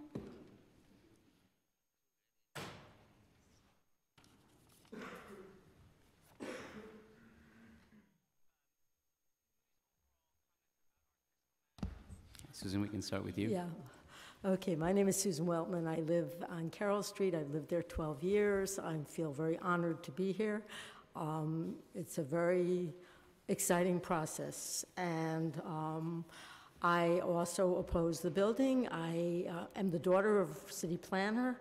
I've grown up hearing conversations about affordable housing and the problems of cities my whole life, and I think the point that you don't solve this with one building is very true. The city is failing this terribly. But I think this building provides nothing for the community. It is inappropriate, it's out of scale, it will indeed, I think, hamper the community garden, and I hope you all vote against it. Thank you. Thank you. Hello, everyone. My name is Mohit Santram. I'm a resident of 36 Carroll Street, along with my 13-year-old golden retriever. I'm a designer who works from home, and as many of my neighbors have eloquently commented, the value of green space within our city cannot be solely measured in dollars and cents, price per foot, or the promise of affordable housing in a community that certainly faces the continued onslaught of air and noise pollution and ever-rising costs. I'd just like to quote a line from Jane Jacobs in her seminal book, The Death and Life of Great American Cities. Cities that have the capability of providing something for everybody only because and only when they are created by everybody. Thank you. Thank you very much. Thank you for your testimony today. Are there any other members of the public who wish to testify on this item? Seeing none, I now close the public hearing on this application, and it will be laid over. Thank you, Councilmember Lander. Mr. Chair, thank you for staying. Councilmember Rivera, especially for being here for the whole time, and Councilmember Koslowitz as well. And yes, and we'll have more to say on this. Obviously, we'll have to come back for a vote, so I'll offer some more remarks then. But I think I've said the things I am grappling with here, and I appreciate this committee and the public's grappling with them together. It is the first time I've heard the ULURP process praised for enabling some serious public conversation. But I worry, honestly, about what we have here today, because I feel like on the one hand, we do have a proposal with insufficient public benefit to merit the request, and on the other hand, an instinct that mapped citywide prevents us from being the city that we need to be. Like, I really do think that. And I think it's on us all, and I love the garden, and I love our blocks, and I love the energy you put into coming today. Like, I love the neighborhood that I represent. But I really think we have more responsibility to see the ways in which those impulses writ large prevent us from building the inclusive city that we want to have, because this is not a neighborhood for everyone, like that lovely Jane Jacobs quote, and the beautiful garden and the beautiful neighborhood we have is not nearly as inclusive as it needs to be, and a set of decisions we make together keep it that way. So that does not mean this application merits support, but it's hard. So, and look, as many of you know, we're facing also in the middle of the work on the Gowanus rezoning, where we will have a lot more conversations about what is appropriate in our neighborhood and what we do planning at neighborhood scale as opposed to small block scale. So thank you all for being here. Thank you for your indulgence, Mr. Chair. Thank you. We will now be moving on to our next public hearing for today, which is on LUs 360, 361, the former Parkway Hospital site zoning for property in Councilmember Kozlowitz's district in Queens. The applicant seeks approval of a zoning map amendment to rezone an R12A district to an R7A district and an R7X district, as well as a related zoning text amendment to designate the project area as mandatory inclusionary housing area utilizing options 1 and 2 and the workforce option. As set forth in the application, these actions would facilitate the development of a new 14-story market rate residential building and the enlargement and change of use of the former Parkway Hospital to an 8-story mixed-use building containing 68 affordable dwelling units, 67 affordable independent residence for senior units, airs, and community facility space. In total, the proposal would consist of 351 dwelling units and approximately 3,300 square feet. 300,000 square feet of floor area, a 5.3 FAR, and approximately 180 accessory parking spaces. I now open the public hearing on this application, and I wanted to turn it over to Councilmember Kozlowitz to deliver some remarks. Thank you, Mr. Chair. Today we are hearing an application that would allow for a project that is very important to me and my constituents. We need affordable senior housing in my district. I hear from my constituents about the need for affordable senior housing constantly. Too often, seniors are choosing between rent, medicine, and groceries. HPD data shows that over 60% of households with seniors in my district are earning 50% of the area median income or below. Too many seniors are living on Social Security alone, and we owe it to our seniors to ensure they can retire with dignity. This project can deliver 135 affordable housing units for seniors in my district. I want to make clear that the affordable housing in this project needs to reflect affordability for seniors in my district. Those in the retirement age and I will not settle for anything that does not serve my constituents' needs. We have had several discussions with the applicants to make sure this project can provide real affordable housing opportunities for seniors. We all recognize that the workforce MIH options is unresponsive to the needs of seniors, and we will continue our discussions to ensure that we have truly affordable housing by the end of this process. I look forward to hearing the testimony from the applicants and from the public. And I just want to say that I've been working on senior housing in my district for over 25 years, trying to get some senior housing. And unfortunately, we lost Parkway Hospital, and now I saw an opportunity to have senior housing in my district. It's not enough, but it's something, it's the start of something. So I'm very excited about this, and I hope it meets the approval. Thank you, Councilwoman. Thank you, Councilmember Kozlowitz. We have Eric Polanek, Alvin Shine, yeah. Shine, and Timothy Hensey. Timothy Hensey had to leave, and Brian Newman is also signed up. He's the project architect, so Brian is going to speak. There should be a speaking card for him there. Thank you. You may begin. Thank you, and thank you. If the council would please swear in the panel. Do you swear or affirm that the testimony you're about to give will be the truth, the whole truth, and nothing but the truth, and you will answer all questions truthfully? Please state your name for the record as you respond. Eric Palatnik, I do. Good morning, and thank you, Councilman, for a very concise introduction to the project. You've basically stolen all of my thunder and did a very good job summarizing the entire project, so I'm not going to go through the details that you just recited, especially since it remains you and just a few others in the room, and the Councilwoman I know is incredibly familiar with the project. I'd like to set forth the overriding concepts to what we're requesting of you today, which is for a rezoning from an R1 2A to an R7A and an R7X on a site that we feel, and the Councilwoman feels, obviously, and the Borough President, Linda Katz, has supported, as well as the Community Planning Board, to convert a derelict old hospital, which is well known to everybody in the area, that sits sort of in this nook. Even though I mentioned before we're in an R1 2A district, there really is higher density around us, and you can see on the aerial the 6-story apartment building right next door to, right across the street from us. We propose to include that within the rezoning area, therefore providing the land use rationale to increase the zoning in the area by making the existing 6-story building legal and allowing for the enlargement of the hospital for the senior housing. As was suggested before, when all is said and done, we will be creating 135 units of senior housing on the former Parkway Hospital site. We'll be proposing a market rate building that will rest in the parking lot of the former Parkway Hospital that will front against the service road.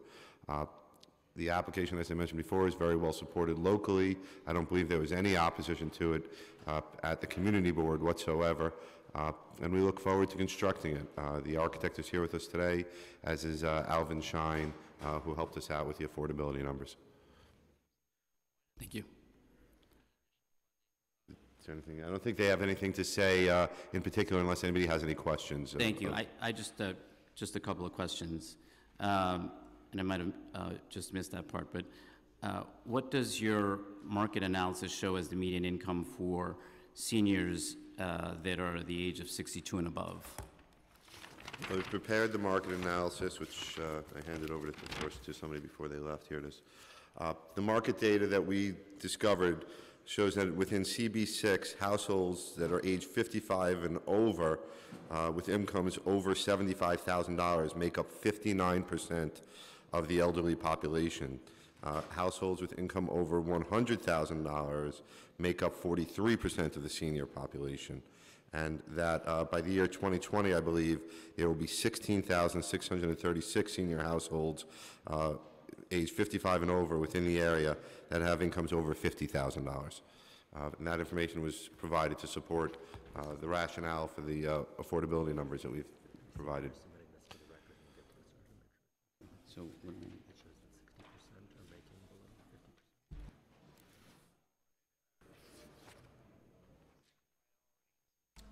thank you. And just, we are going to be submitting the incomes of New York City seniors for the record as well. Thank you. Yeah. Also, the CPC report on this application says the rezoning is to facilitate the development of market rate apartment buildings and to renovate the former Parkway Hospital as affordable housing for seniors.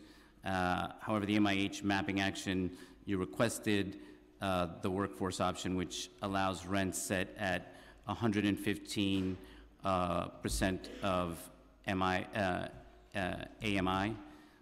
You've also stated that you wanted to market half of the units in the building to people 62 and older with incomes capped at 80% AMI. To slightly to correct what you just said, we plan to cap the former Parkway Hospital building itself, which is the hospital that's standing right now, is proposed to be enlarged to be 8 stories and to hold 135 units in it that will be fully affordable senior units to age 62 and over. That will be, right now it's proposed, the way the application is presented, is at a 95% average AMI within that building, utilizing the workforce option. That is what is proposed right now. There is a discussion going on about that right now, and it's going on at another level. Okay, but isn't the workforce option inconsistent with the objective of providing affordable housing to retirees? No, not in this case. The philosophy behind the application and where we came to the 95% AMI is that there's a tremendous shortage of senior housing, as you know, in the city. The reason why there's such a dearth of affordable senior housing is there are very limited programs that are available to entice a developer to build senior housing. The one that comes to mind that we've been working on and talking about is SARA, which SARA has a very specific demographic target that it's trying to achieve. Right. Of course, there are other demographic targets that have needs as well, and unfortunately there are no programs to achieve those demographics. So we've tried to create our own here. The proposal we're doing, we've set forth, does not take any, at 95% AMI, does not take any city money, unlike SARA, no state or any city money to do it. And it was proposed, we've created it like this because there is no program in place, and it would create a fully affordable senior development that would not be paid for with taxpayer dollars. It was going to be funded by the developer. And that's how we came to the 95% AMI. There are talks right now to maybe change that, as I alluded to a moment ago. Okay. But that's the philosophy. Got it. But under the proposed rezoning, what would prevent you from developing the Parkway Hospital building as a 100% workforce option building that is rented not to seniors but to the general public? As of this particular moment, there is not. We are attempting right now to come to an agreement in place that will lock in the Parkway Hospital to make sure that that cannot happen. It is not the intent of anybody that's sitting at the table on the developer side, nor has it been stated that it's the intent of the councilwoman or anybody in city government to create anything other than fully affordable senior housing on the Parkway Hospital site. We have been grappling with the mechanism by which to do it and a program or a way to do that, because there is nothing on the books that allows that to happen. As I said, unless the developer utilizes city and state money to do it, there is no way for a developer to voluntarily lock into that. The AIRS program does exist, and that's one option that's available, but that also comes with its own quirks with respect to how that's being implemented right now. So we are working in an imperfect system that with everybody has the greatest and most laudable goals to achieve the end result, which is fully affordable senior housing. And we understand why you're asking the questions. You're not the first one to ask the question. Right. And, okay, so also, you might have said this, but can you remind me how much parking is required on the site? Yeah, there's 149 parking spaces that are required. We're proposing to take a bonus through the AIRS provision, as well as there's also a bonus in the height that we're achieving through AIRS. But the parking, we're providing 180. There are 149 proposed. The reason why we're asking for the bonus through the AIRS is because we've been having conversations with the school next door. They are very short, as the councilwoman will tell you, on parking at the school that's located immediately to the right of us. So we're trying to work with them to free up additional spaces to accommodate them, not necessarily for free, but to provide parking for their teachers who don't have anywhere to park. And as the councilwoman will tell you, they park anywhere they can in the neighborhood because there's nowhere, there's not even a pay-to-park parking facility nearby. So there's literally no parking at all. So that's why we're utilizing the AIRS. That's how we have excess. That's why we have excess parking. Okay, and just to follow up to that is, how will the parking be managed on site to reduce the street congestion? Well, we don't anticipate that the parking, this site, the zoning rationale part of it is that it's a fantastic location. It's perfect for a rezoning like this because it's up against the service road of the Grand Central Parkway. So all the vehicles and all the cars and everything is being oriented through the Grand Central Parkway service road, which right now serves as basically an ancillary route to the Grand Central Parkway. Traffic moves quite fast on it. It's not a quiet street. So the idea is that all the parking, I'm sorry to interrupt you, yes? No, I'm just saying that it doesn't move that quickly. Oh, not during rush hour. And I'm asking this question given the fact that come 3 o'clock, school lets out, it's all backed up. And so I'm just trying to figure out how is this going to be managed so that it doesn't increase. A couple of different ways, and I can take you through and show you in plan format. We've created, the first thing is, we don't believe we're going to draw that much traffic to the site, especially during the times you just specified. The market rate tower that will be built, we'd imagine, will be attracting more of a younger demographic, young families that will be at work during the daytime hours. The senior housing, we will have a shuttle bus from the senior housing that will run up to Queens Boulevard and up to the subways, which we would imagine most of the people are going to take advantage of that are seniors. There is a lot of shopping, local shopping. With respect to the site plan that's been proposed and shown to you, this is giving you the elevation from the Grand Central Parkway Service Road. Down at the bottom, where I'm going to take in a second in plan form, is a driveway that hopefully Brian put it on a site plan, if I could find it here. There it is. Whoops, did I just go past it? I went past it, didn't I? I blinked and went past it. The computer's a little slower than me. I apologize. Or I'm faster than the computer, one or the other. Here we go.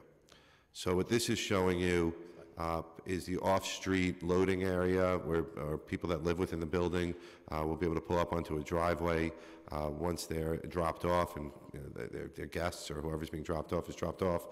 The car can get back onto the roadway. So when you have people being dropped off, they're not double parking within the roadway and deliveries and the like. If somebody gets a UPS or an Amazon delivery or a FedEx or whatever, the trucks can pull up there to make the deliveries. They won't be blocking the service road. And then there's, of course, ample parking within the parking garage.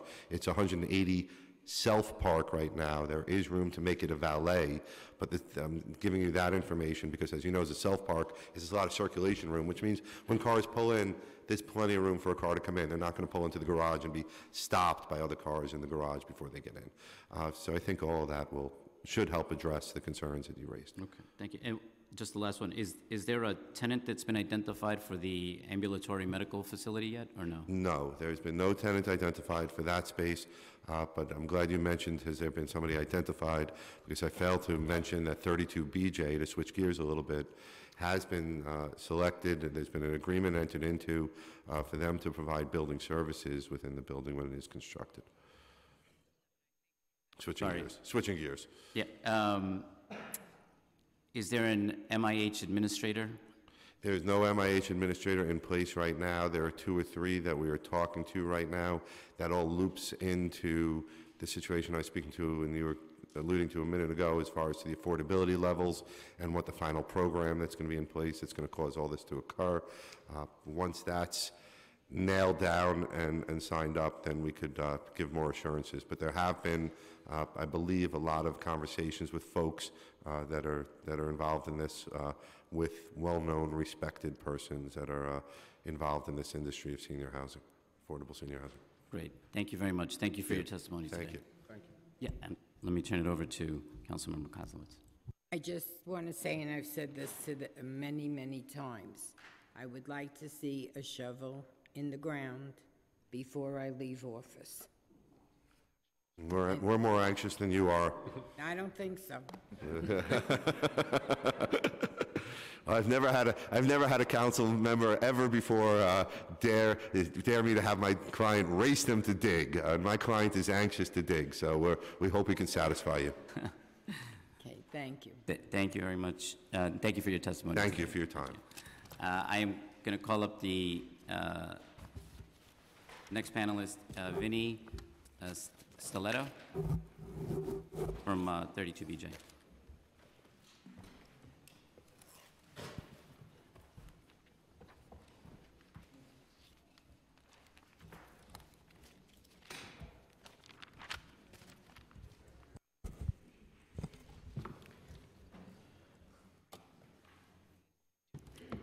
Good morning, Chair Moya and members of the subcommittee.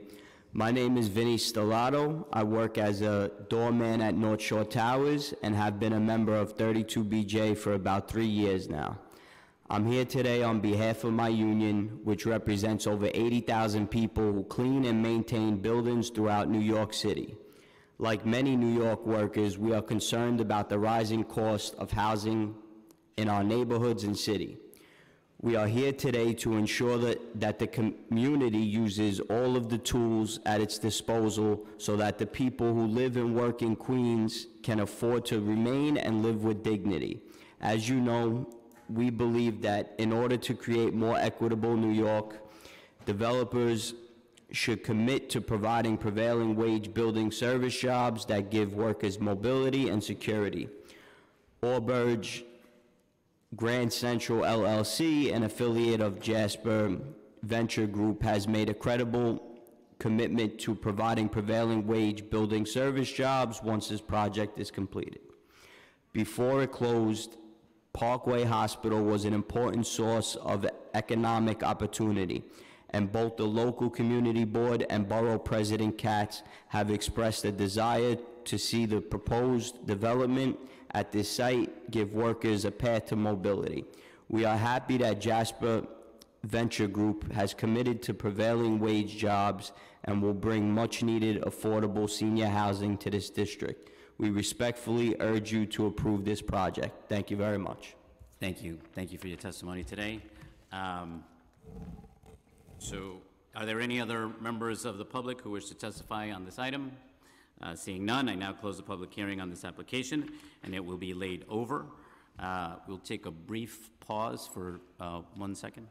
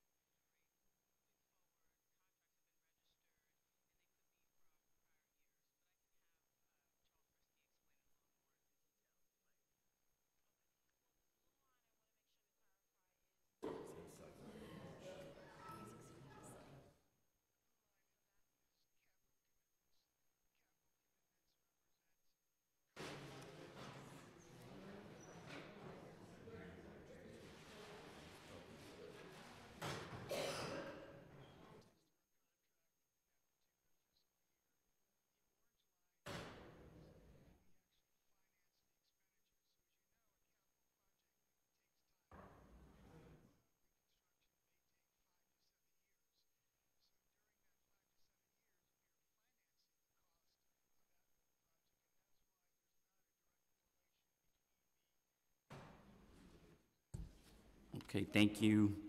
Our next public hearing is on LUs 362 through 365, the 809 Atlantic Avenue rezoning for property in Majority Leader Cumbo's district in Brooklyn.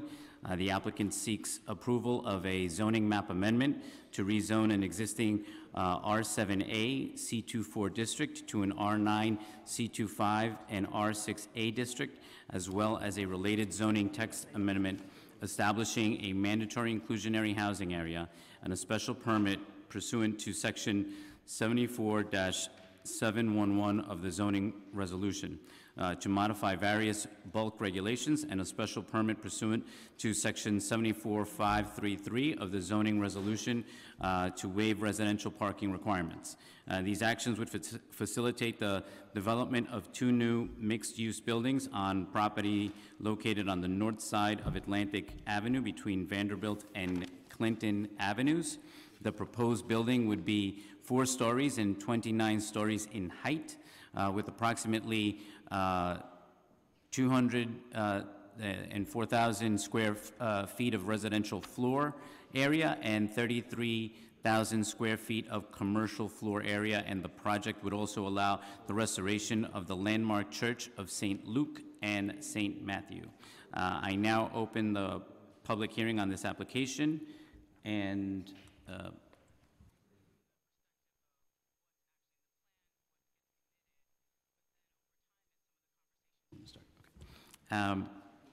so I will now call up Dan Eagers, Deidre Carson, Morris Ajmi, and Shah Dinor. Yep. And we have Al Wiltshire. Wilshire, sorry. No, not at all.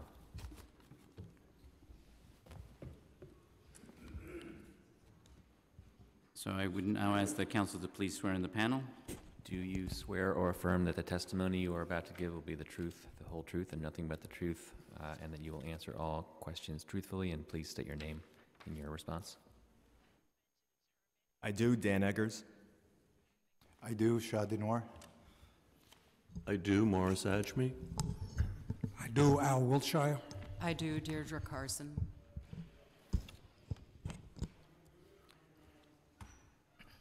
You may begin when you're ready. Sure. How do I access the PowerPoint?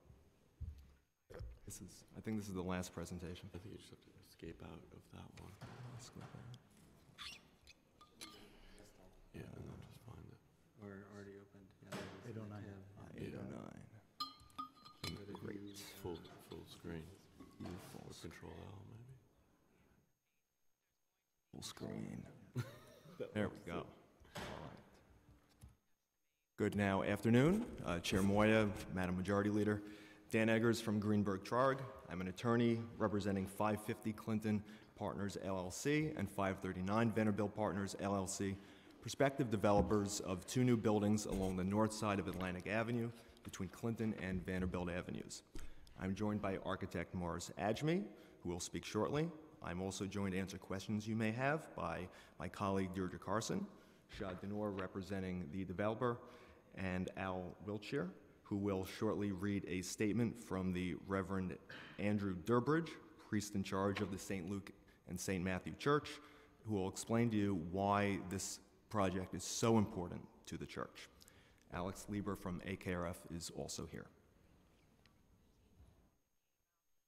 The development site occupies the entire north frontage of Atlantic Avenue between Clinton and Vanderbilt Avenues. The site is immediately to the east of 470 Vanderbilt, which is in a C63A district having R9 equivalent floor area ratio, and diagonally across from the intersection of Atlantic and Vanderbilt from the eastern end of Pacific Park. Here are some site photos. The site was a non-conforming gas station and auto and car wash, which is now vacated. The site is down the street from the Church of St. Luke and St. Matthew, which is one of the most architecturally significant church structures in Brooklyn dating from the 19th century. Today, the site lies in an R7A district, mapped to a depth of 100 feet from Atlantic Avenue and 80 feet from Vanderbilt Avenue. The portion within 100 feet of Atlantic is in a C2-4 commercial overlay. Within this district, which is in an inclusionary housing designated area, the maximum permitted FAR is 4.6 if low-income housing is provided in 20% of the residential floor area. The proposed development would contain a total of approximately 235,000 square feet of floor area, of which approximately 35,000 square feet would be commercial and the rest residential. 3 primary actions are before you. The first major action would rezone the development site to an R9 district subject to a C2-5 commercial overlay. The rezoning would increase the maximum permitted FAR on the development site to 8, allowing the construction of an additional 3.4 FAR of residential floor area and the application of mandatory inclusionary housing to the residential floor area generated by the upzone development site. This would result in an approximately 20,000 square foot increase in the floor area required to be maintained permanently in affordable housing units, and as proposed would ensure that the affordable housing would be entirely on site. 30% of the residential floor area generated solely by the footprint of the development site, or approximately 40,000 square feet, would be inclusionary housing floor area provided under the MIH program. Overall, 20% of the residential floor area developed in the project would be affordable under MIH. The buildings would have approximately 284 dwelling units, of which at least 87 are anticipated to be affordable under MIH. An additional 28 units would be affordable under the Affordable New York program, for a total of 85 affordable units in the project. The second major action is a special permit for Section 74711. The special permit would allow the modification of several bulk regulations, but the most important is the regulation that prohibits the transfer of floor area across zoning district boundaries from districts that have different maximum base FARs for a particular use. In this case, the special permit would allow all the unused floor area from the church, which is approximately 60,000 square feet, to be transferred from the R7A and the R6A districts in which the church is located to the development site. Also, mostly due to the irregular shape of the development site, to accommodate the buildings proposed, the applicant seeks a number of other bulk waivers which are enumerated on the slide here. Finally, the applicant is seeking relief from the obligation to provide off-street residential accessory parking through a special permit under Section 74533. This special permit was created as part of ZQA and applies in transit zones in which the site is located. In exchange for allowing the floor area transfer, the developer would fund a comprehensive facade restoration of the church. Morris Ajmi will tell you a little more about that and then introduce the new buildings to you.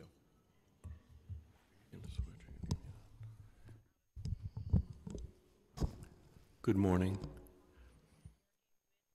I'm Morris Ajmi. I'm the architect for the project. Here's a view looking northwest on Vanderbilt, and you can see the proposed structure with a tower on a base. I'll talk a little bit more in detail about the overall design, but in general, we massed the bulk of the site on Vanderbilt, which is catty corner to Pacific Park, which has a building that is just slightly taller than what we're proposing, and we've made some moves architecturally to both reveal the steeple as well as address the lower scale on Clinton, which I'll show you in a second. Here we see the overall site looking southwest. The church is in the foreground indicated with the flag above, and the development site in orange. And then the Pacific Park site that I mentioned is on the other side of Atlantic. First, I'm going to talk a little bit about the restoration work. You see this image of the church today.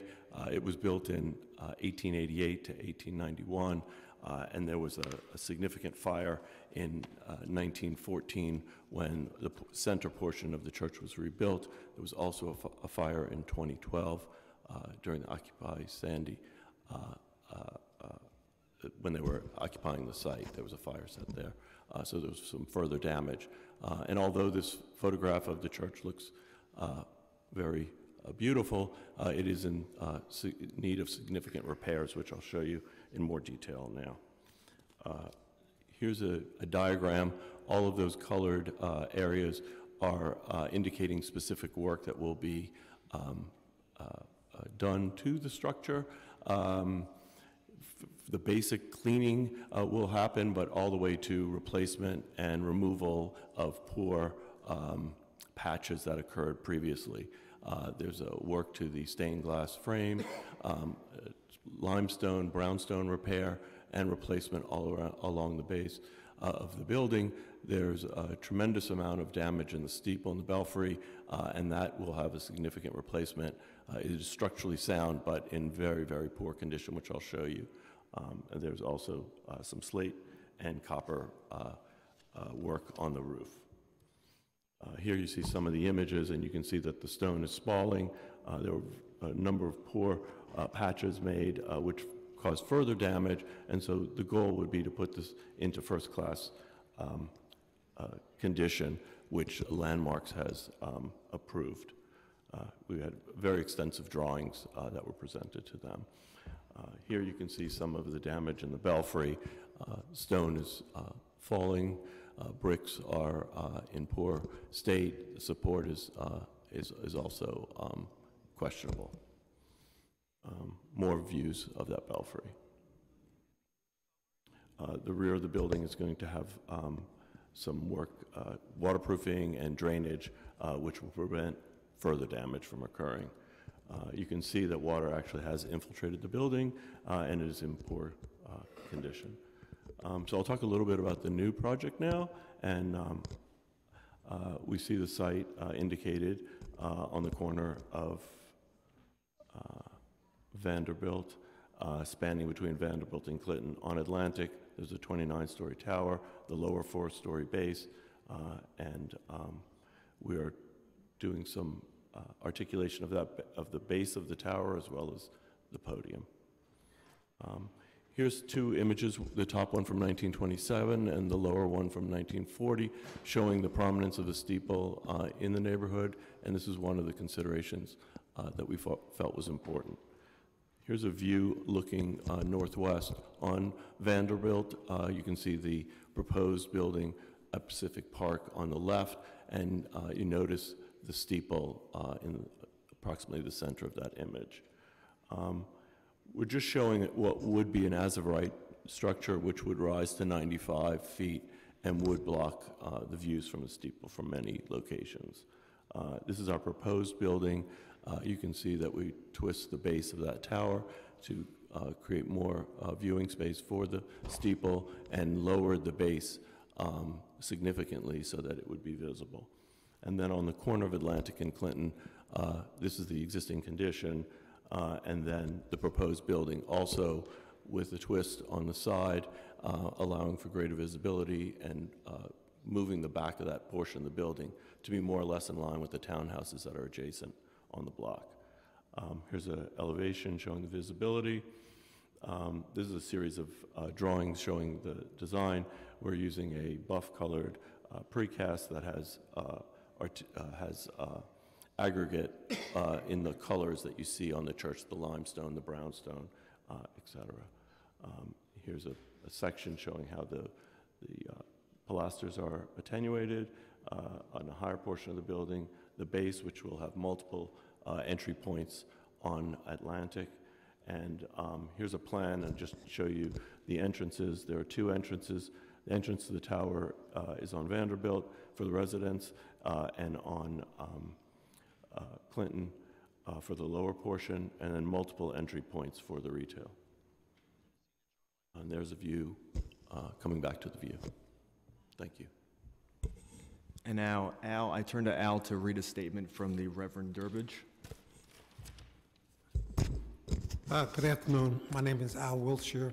I'm the former senior warden of the vestry. The vestry is the governing body of the parish.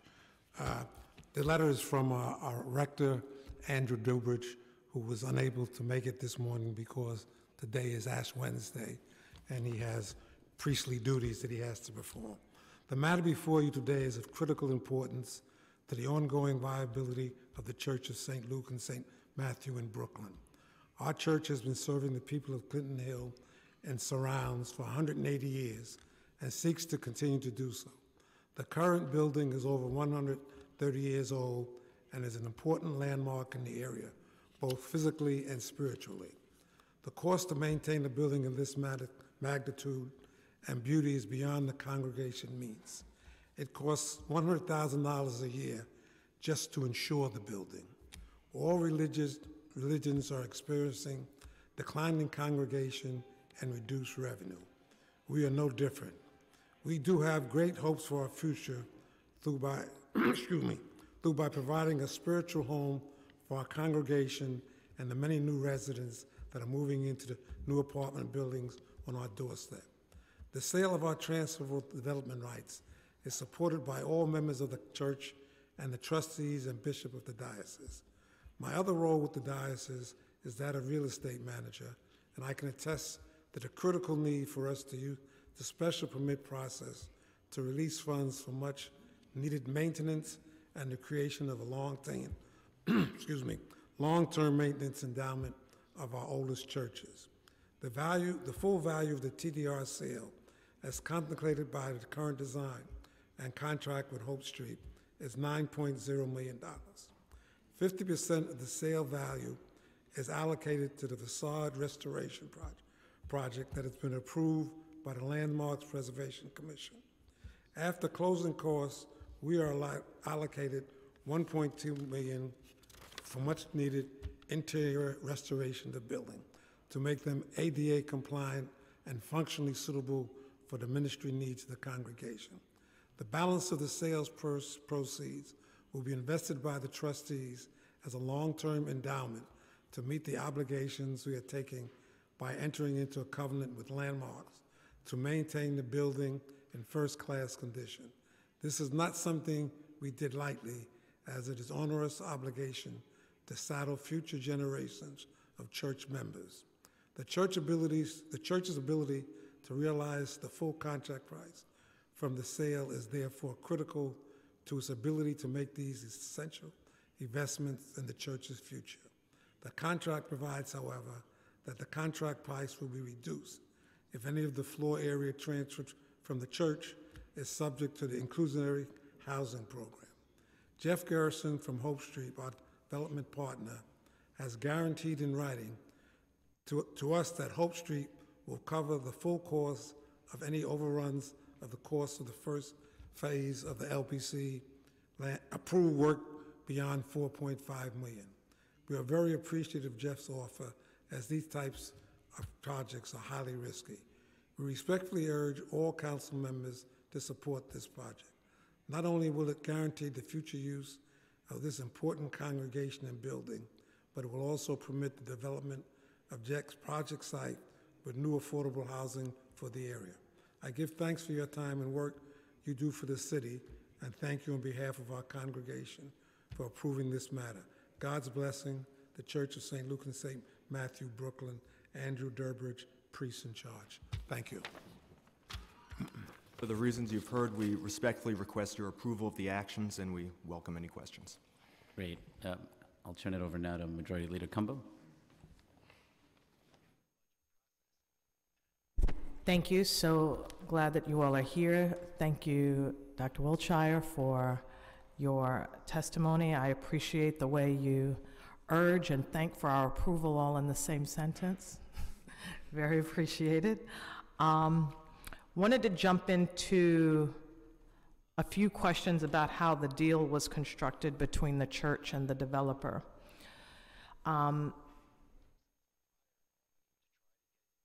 And I guess you all can decide who's best equipped to answer that question.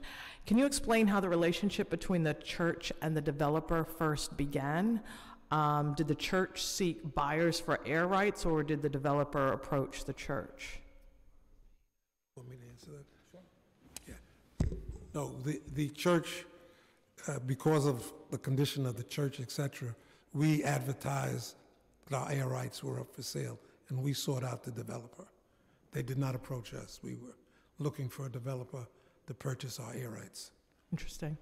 How many square feet of development rights are being sold? It's approximately 60,000 square feet from the church, and a few additional 1,000 square feet from the intervening parcels, which are included as part of the zoning lot because 10 feet of linear contiguity is required to form a zoning lot. And in order to form a chain to the church, those sites are included as part of the zoning lot, but there's not many development rights available on those parcels. And how was the value of these air rights approached or calculated? We're paying, in a sense, everybody the same price per square foot for their air rights. And if, 60,000 square feet, it's $9 million, it's $150 a foot. And there was an appraisal done for the rate that we would be paid for the air rights. Just to elaborate a little on that, the sale of development rights in a transaction of this kind requires approval not only by the governing body of the church, but also by the courts and by the Attorney General's office. So there are a lot of eyes looking at it, and in order to get it approved by all of those bodies, the kind of formal appraisal process that was gone through in this particular instance had to be performed. So the completion of those approval processes are actually conditions to our obligations to close with the church. So the 800-pound gorilla in the room on this project is really the purchasing of the air rights from the church, but in your new development, those air rights will not be subjected to the MIH plan. If the sale or the transfer of the air rights meant on your development side that it would be subjected to the MIH affordable housing program, would you have walked away from this project if you would have known that the transfer of those units would also have to be subjected to MIH? Would that have been a deal breaker for you, or would you have continued to move forward? It's a very difficult question to answer without properly evaluating the economics. It definitely wouldn't have been the same building that we would be building, and it would probably force us back to the drawing board in one sense or another. Can you state again how much the square footage of development rights is being transferred from the church and how much from the additional mid-block properties? So it's approximately 60,000 square feet from the church and about another 6,000 or so from the intervening parcels. So let me back up for a second. Let me ask you this question on the development side. Of the time, is this your first project of this scale in this community? We just finished a building in Borum Hill, not as large, so this would be our first project of this size in this community. Have you had an opportunity to familiarize yourself with this community? Yes, we're very familiar with the community, and I personally live in Carroll Gardens, not too far from there, so my kids go to public school. I'm very familiar with the area and the community. And maybe it's a council thing, but we're super territorial about our neighborhoods. So Carroll Gardens is kind of like Oklahoma. Not in terms of its feel, but in terms of geographically how we could see something like that. What have you gotten to know about this community? How would you describe the community of Clinton Hill, Fort Greene? How would you describe that community? And how would you describe its challenges? What are the things that are challenging that community? And what are the things that are its benefits? Well, in my personal opinion, I think the community is a very vibrant community. Again, comparing it to my little Oklahoma, I see the restaurants, I see the nightlife, I see the bars there, and there certainly seem to be a lot of them, and they're certainly busier than in my neighborhood. So it certainly seems to be a destination for a lot of people, not just living in the community. Being anchored by two parks, I consider, Prospect Park not too far away from there, bike ride-wise. It's obviously a wonderful amenity, and I think. Personally, I feel like this community has a substantial advantage over downtown Brooklyn, the busy area of downtown Brooklyn, because it really offers the best of both worlds. It offers, the low-rise, the charming neighborhoods, but it also offers, higher density amenities like the Barclays Center, like, Atlantic Terminal, as well as everything that's coming into Pacific Park. So I almost think it's one of the best neighborhoods in Brooklyn these days, because it really manages to very nicely combine the balance of the low-rises, the beautiful mansions up Clinton and Vanderbilt, as well as some of the busyness and some of the, facilities that are offered in a more dense area. I could see you could easily write the marketing ad for this building with no problem. Now let me ask you this question. What do you see as the challenges? Where are the areas or the issues that are confronting this community? So I think the challenges, in my opinion, are probably are a little bit further out on Atlantic Avenue. I think there has to be a little bit more of a, eliminating some of the non-conforming use, which I think it's non-conforming. I think the overall, it's amazing to me how once you, travel from Atlantic Avenue, going north, how just the scenery and the aesthetics completely change. So I personally think that this community needs to see higher caliber of development, and like many people in the previous hearing said, good development, and something that we could all be proud of.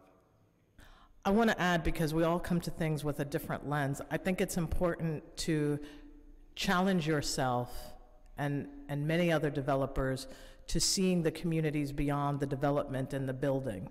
So when you look at a neighborhood like this, as I drive through, I see the lines continue to expand for the food pantries, with people waiting on long lines with carts, looking for food options in areas where food has become very unaffordable. We see that there are and continue to be challenges in terms of safety in our community and how safe people feel in our community. We have overcrowding in our schools, and many of our schools lack after-school programs and proper support to be able to do so. Many of the students, the numbers vary in terms of school and academic performance, are still not performing at the higher levels of the echelons as far as a lot of the testing and understanding where the children reside. We have, in the 35th District, 5 NYCHA developments that are still very challenged with employment. So I could go on in terms of a lot of the challenges that the community is experiencing, but one of the things that I want to see is that I want to see development also be a solution or an answer to many of the challenges, so that when development is happening in our communities, people see that as an opportunity and a solution to solve many of the challenges. And it's very easy, I would imagine, coming into a district and seeing the lights, camera, and action of the Barclays and the institutions and many of those things. But it's very easy to see that we have homeless shelters in our district. We have food pantry lines that are bursting at the seams. We have schools that are bursting at the seams with the need for after-school programming and many of those things. So I certainly want that to be at the forefront of how you all continue to do your discussions and negotiations. And leading to that, which is the hugest issue in our district, is the housing crisis that's impacting so many. So this application proposes at MIH option 2, 30% at an average of 80 AMI. Why did you select to propose option 2 instead of the deeper affordability of option 1? 25% at an average of 60 AMI, including 10% at 40 AMI. So can you explain to me the choice of option 2? Sure. So option 2, as you know, is linked to a higher percentage of affordable floor area, 30% as opposed to 25%. And in this situation, when applied to the upzoned residential floor area, if only 25% of that was required to be affordable under MIH, there would only be a total of about 17% affordable units in the project. And as you know, one of the actions here is a waiver of the required residential parking under a special permit. And one of the requirements of that special permit is that 20% of the units in the development be affordable. And the way the statute is written and the way the affordability is defined, that is keyed to the MIH units. So we had requested, as part of the application, the higher percentage of affordability under MIH in option 2, 30%. We've heard your concerns and that of the community board about providing deeper levels of affordability, and our client is reviewing various blends that could provide deeper levels, for instance, 65 or 75% on the MIH units. And we're looking forward to having a continuing conversation with you to find a solution that makes economic sense for the project and addresses your concerns and that of the community. I have a lot of solutions.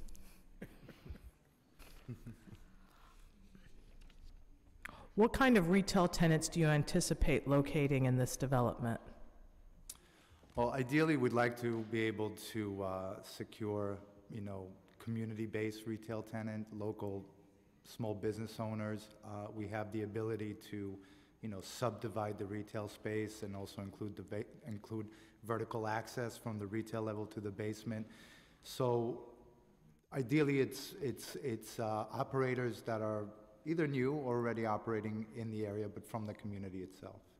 I want to bring your attention to the fact that I graduated from Brooklyn Technical High School in 1993, and during that particular time, Fulton Street, which is really a stone throws away from that development, Fulton Street was known as the largest strip for African-American owned businesses anywhere in New York State. And over the course of years and through the gentrification that happened to Brooklyn, a lot of those businesses have been displaced and continue to be displaced. And so when you are looking at your commercial and retail options, I think it's important to have a focus on many of those businesses that have been displaced or are having challenges on Fulton Street, because if we do not become intentional about recognizing that the only reason why this particular parcel of land is attractive now are because local businesses and many individuals, many African-American owned businesses made that particular neighborhood and community a thriving place for people to live and to work and to do business, but have never really benefited from the growth and the development that's happening in Brooklyn. So I would like for you to also continue to refocus your energy into the people of the community and the stories of the community so that you can have a further breadth, because it's very easy to kind of see what are the retail chains in Manhattan that are thriving and to bring those to Brooklyn and rebrand them as Brooklyn-based companies, but there are some really special, interesting, and dynamic businesses that are doing a great job right here. So wanted to push that to you as well. So MWBE, local hiring and prevailing wage, can you describe your plans for securing MWBE and locally based contractors and subcontractors to participate in this development? It is of the utmost importance to me that the work site be reflective of the local community, and how do you plan to achieve that? So I believe there was already an initial meeting with the Department of Small Businesses in in the city, and we also started a dialogue with Bear Team Consulting to be able to efficiently identify these firms from WMB who would be able to participate in the project. On your last project in Borum Hill, did you use that same firm? No, on that one we did not. Did you use any firm to do that sort of work? You know what, on that one I was less involved with the minutiae of the construction, so I can't answer that, with certainty. Okay, I'm gonna need you to be way more involved on this one. If I may, Councilwoman? Yes. At your direction, we first met. Zosh's partner, Jeff Gershon, we've met with Janelle Doris, the director of the Minority Women WNBA, whatever. We met with him once, and the two of them have been in contact, and we're supposed excuse me, we're supposed to have additional meetings with him, but Jeff is agreed to work with Janelle and his program on this project. That's an important element because we talk a lot about MWBEs, but the numbers aren't moving in terms of what our goals are. So it's going to be important to have a written, documented plan for what your MWBE and local hiring plans are going to be. And wanted to ask you, moving forward, will future property service and maintenance workers at the completed development be paid prevailing wage? Yes, they will. We entered into an agreement with 32BJ. Good to hear it. And sustainability and resiliency. What sustainability and green building features are proposed for this development? We hope to achieve LEED Silver certification, and what that exactly entails, I'm sure Morris could. There are green and blue roof techniques that we're using on the project, as well as high-performance glass and very efficient HVAC systems. Okay. Well, I don't have any further questions at this time. I just want to reiterate the points that have been made here today, and they really all come down to a basic point of getting to know the people of the community and getting to understand the stories of the community and what has made Brooklyn, New York what it is today, particularly the Clinton Hill, Fort Greene community. I'll turn it back to Chair Moya if he has any additional questions, and thank you for the time. Thank you, Majority Leader Cumbo. No, we are good on questions, and I want to thank you for your thoughtfulness in this project. Thank you to the panel for your testimony today. I will be calling the next panel. Chair Moya, I believe my client has Just one one clarification for the record. In addition to the meeting with the WMB, we did also engage with Ed Brown. I believe I mentioned that, but I think I mentioned it too quickly, from Team Brown for consulting to actually be able to, work through the process of identifying these parties more efficiently. Yep. Thank you. Thank you all. Thank you. Thank you. We will be calling up Duke Lambert and Liddell York.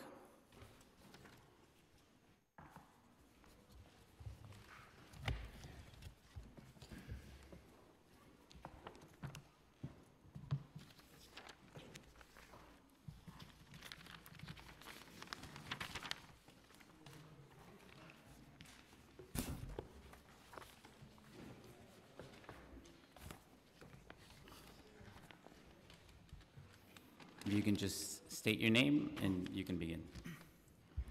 Hey, good evening. It's good to be here. Good to see you guys again. I'm Liddell York. To Chair Moya and committees, to the members of the subcommittee, my name is Liddell York. I am security officer and have been a member of 32BJ for the past 2 years. I'm here on behalf of my union as a Brooklyn resident to share our support for the proposed rezoning and development of 809 Atlantic Avenue, which is being pursued by affiliates of Hope Street Capital. As you know, 32BJ represents more than 80,000 property service workers in New York City. Our members clean and maintain buildings like these two proposed. We believe that responsible development means good jobs that pay prevailing wages for the local community. We are happy to report that Hope Street Capital has made this commitment. We look forward to working with them. We believe that the developers' commitment to good jobs, building restoration, and a home for a local theater company provides benefits to the community, and we are happy to support this project. For these reasons, we respectfully urge you to approve this project. And I'm also want to say what the young lady was saying before, making a point. What's your name? Yeah, Laura Cumbo. I think they're going to be committed to doing the broader things in the community, not just for like the, let's say, the upper class part of the district, like the smaller part of the district too, like the shelters, the lower income. Like I think they're gonna look out for that too, because that's important too, getting know like that part of the community and stuff. And when they do that, like they're doing the prevailing wage things and working with 32BJ, because I'm from like the lower part of the community, what you would say, because like it's all one district, but it's like basically almost two cities in one district, if you know what I can mean, through the gentrification and stuff, like the Tele 2 cities, almost. But I believe with Hope Street Capital, they're gonna not just go for the higher part, the lower part too, because that'd be important. So that's why I respectfully urge y'all. Thank you. Thank you, and I'm glad you feel so confident. So we look forward to working with them on that. Thank you for your testimony. Good day. My name is Duke Lambert. I'm a member of the St. Luke and St. Matthew Parish. And you should turn the timer off because I'm the only one, so I'm going to wax eloquent all day. So I'm here really with total support for this project. What we have earmarked, by the way, I'm a member of the vestry in the church. What we've earmarked is that there is a massive amount of outreach that the church can do in the community. It's not just the buildings that are being proposed, but there are other sections of construction going on in the area. And we as a religious organization can do much for the community. And this project and the finances that will come to us because of it will be a massive amount of help that will allow us to go out into the community and minister to the community. The community is changing, and we have to change with it. And the only way we can change with it is if we have the resources to change, to effect this change. If this project doesn't go through, there isn't much we can do in the community. If this project goes through, there is a tremendous amount of good that St. Luke and St. Matthew can do for the community. And I am hoping that you will consider the fact that doing good and doing good effectively for one's community, one's neighborhood, is as important as breathing, as important as being able to say hello to somebody. Because one of the things we want to do is go out into the community and reach and ask them to come in and enhance our spiritual enhancement of the community. Thank you. Thank you for your testimony. That was a very compelling testimony. Thank you very much. Thank you for your words. Are there any other members of the public who wish to testify? Seeing none, I now close the public hearing on this application, and it will be laid over. This concludes today's meeting, and I would like to thank the members of the public, my colleagues, council, and land use staff for all their hard work that they do. And this meeting is hereby adjourned.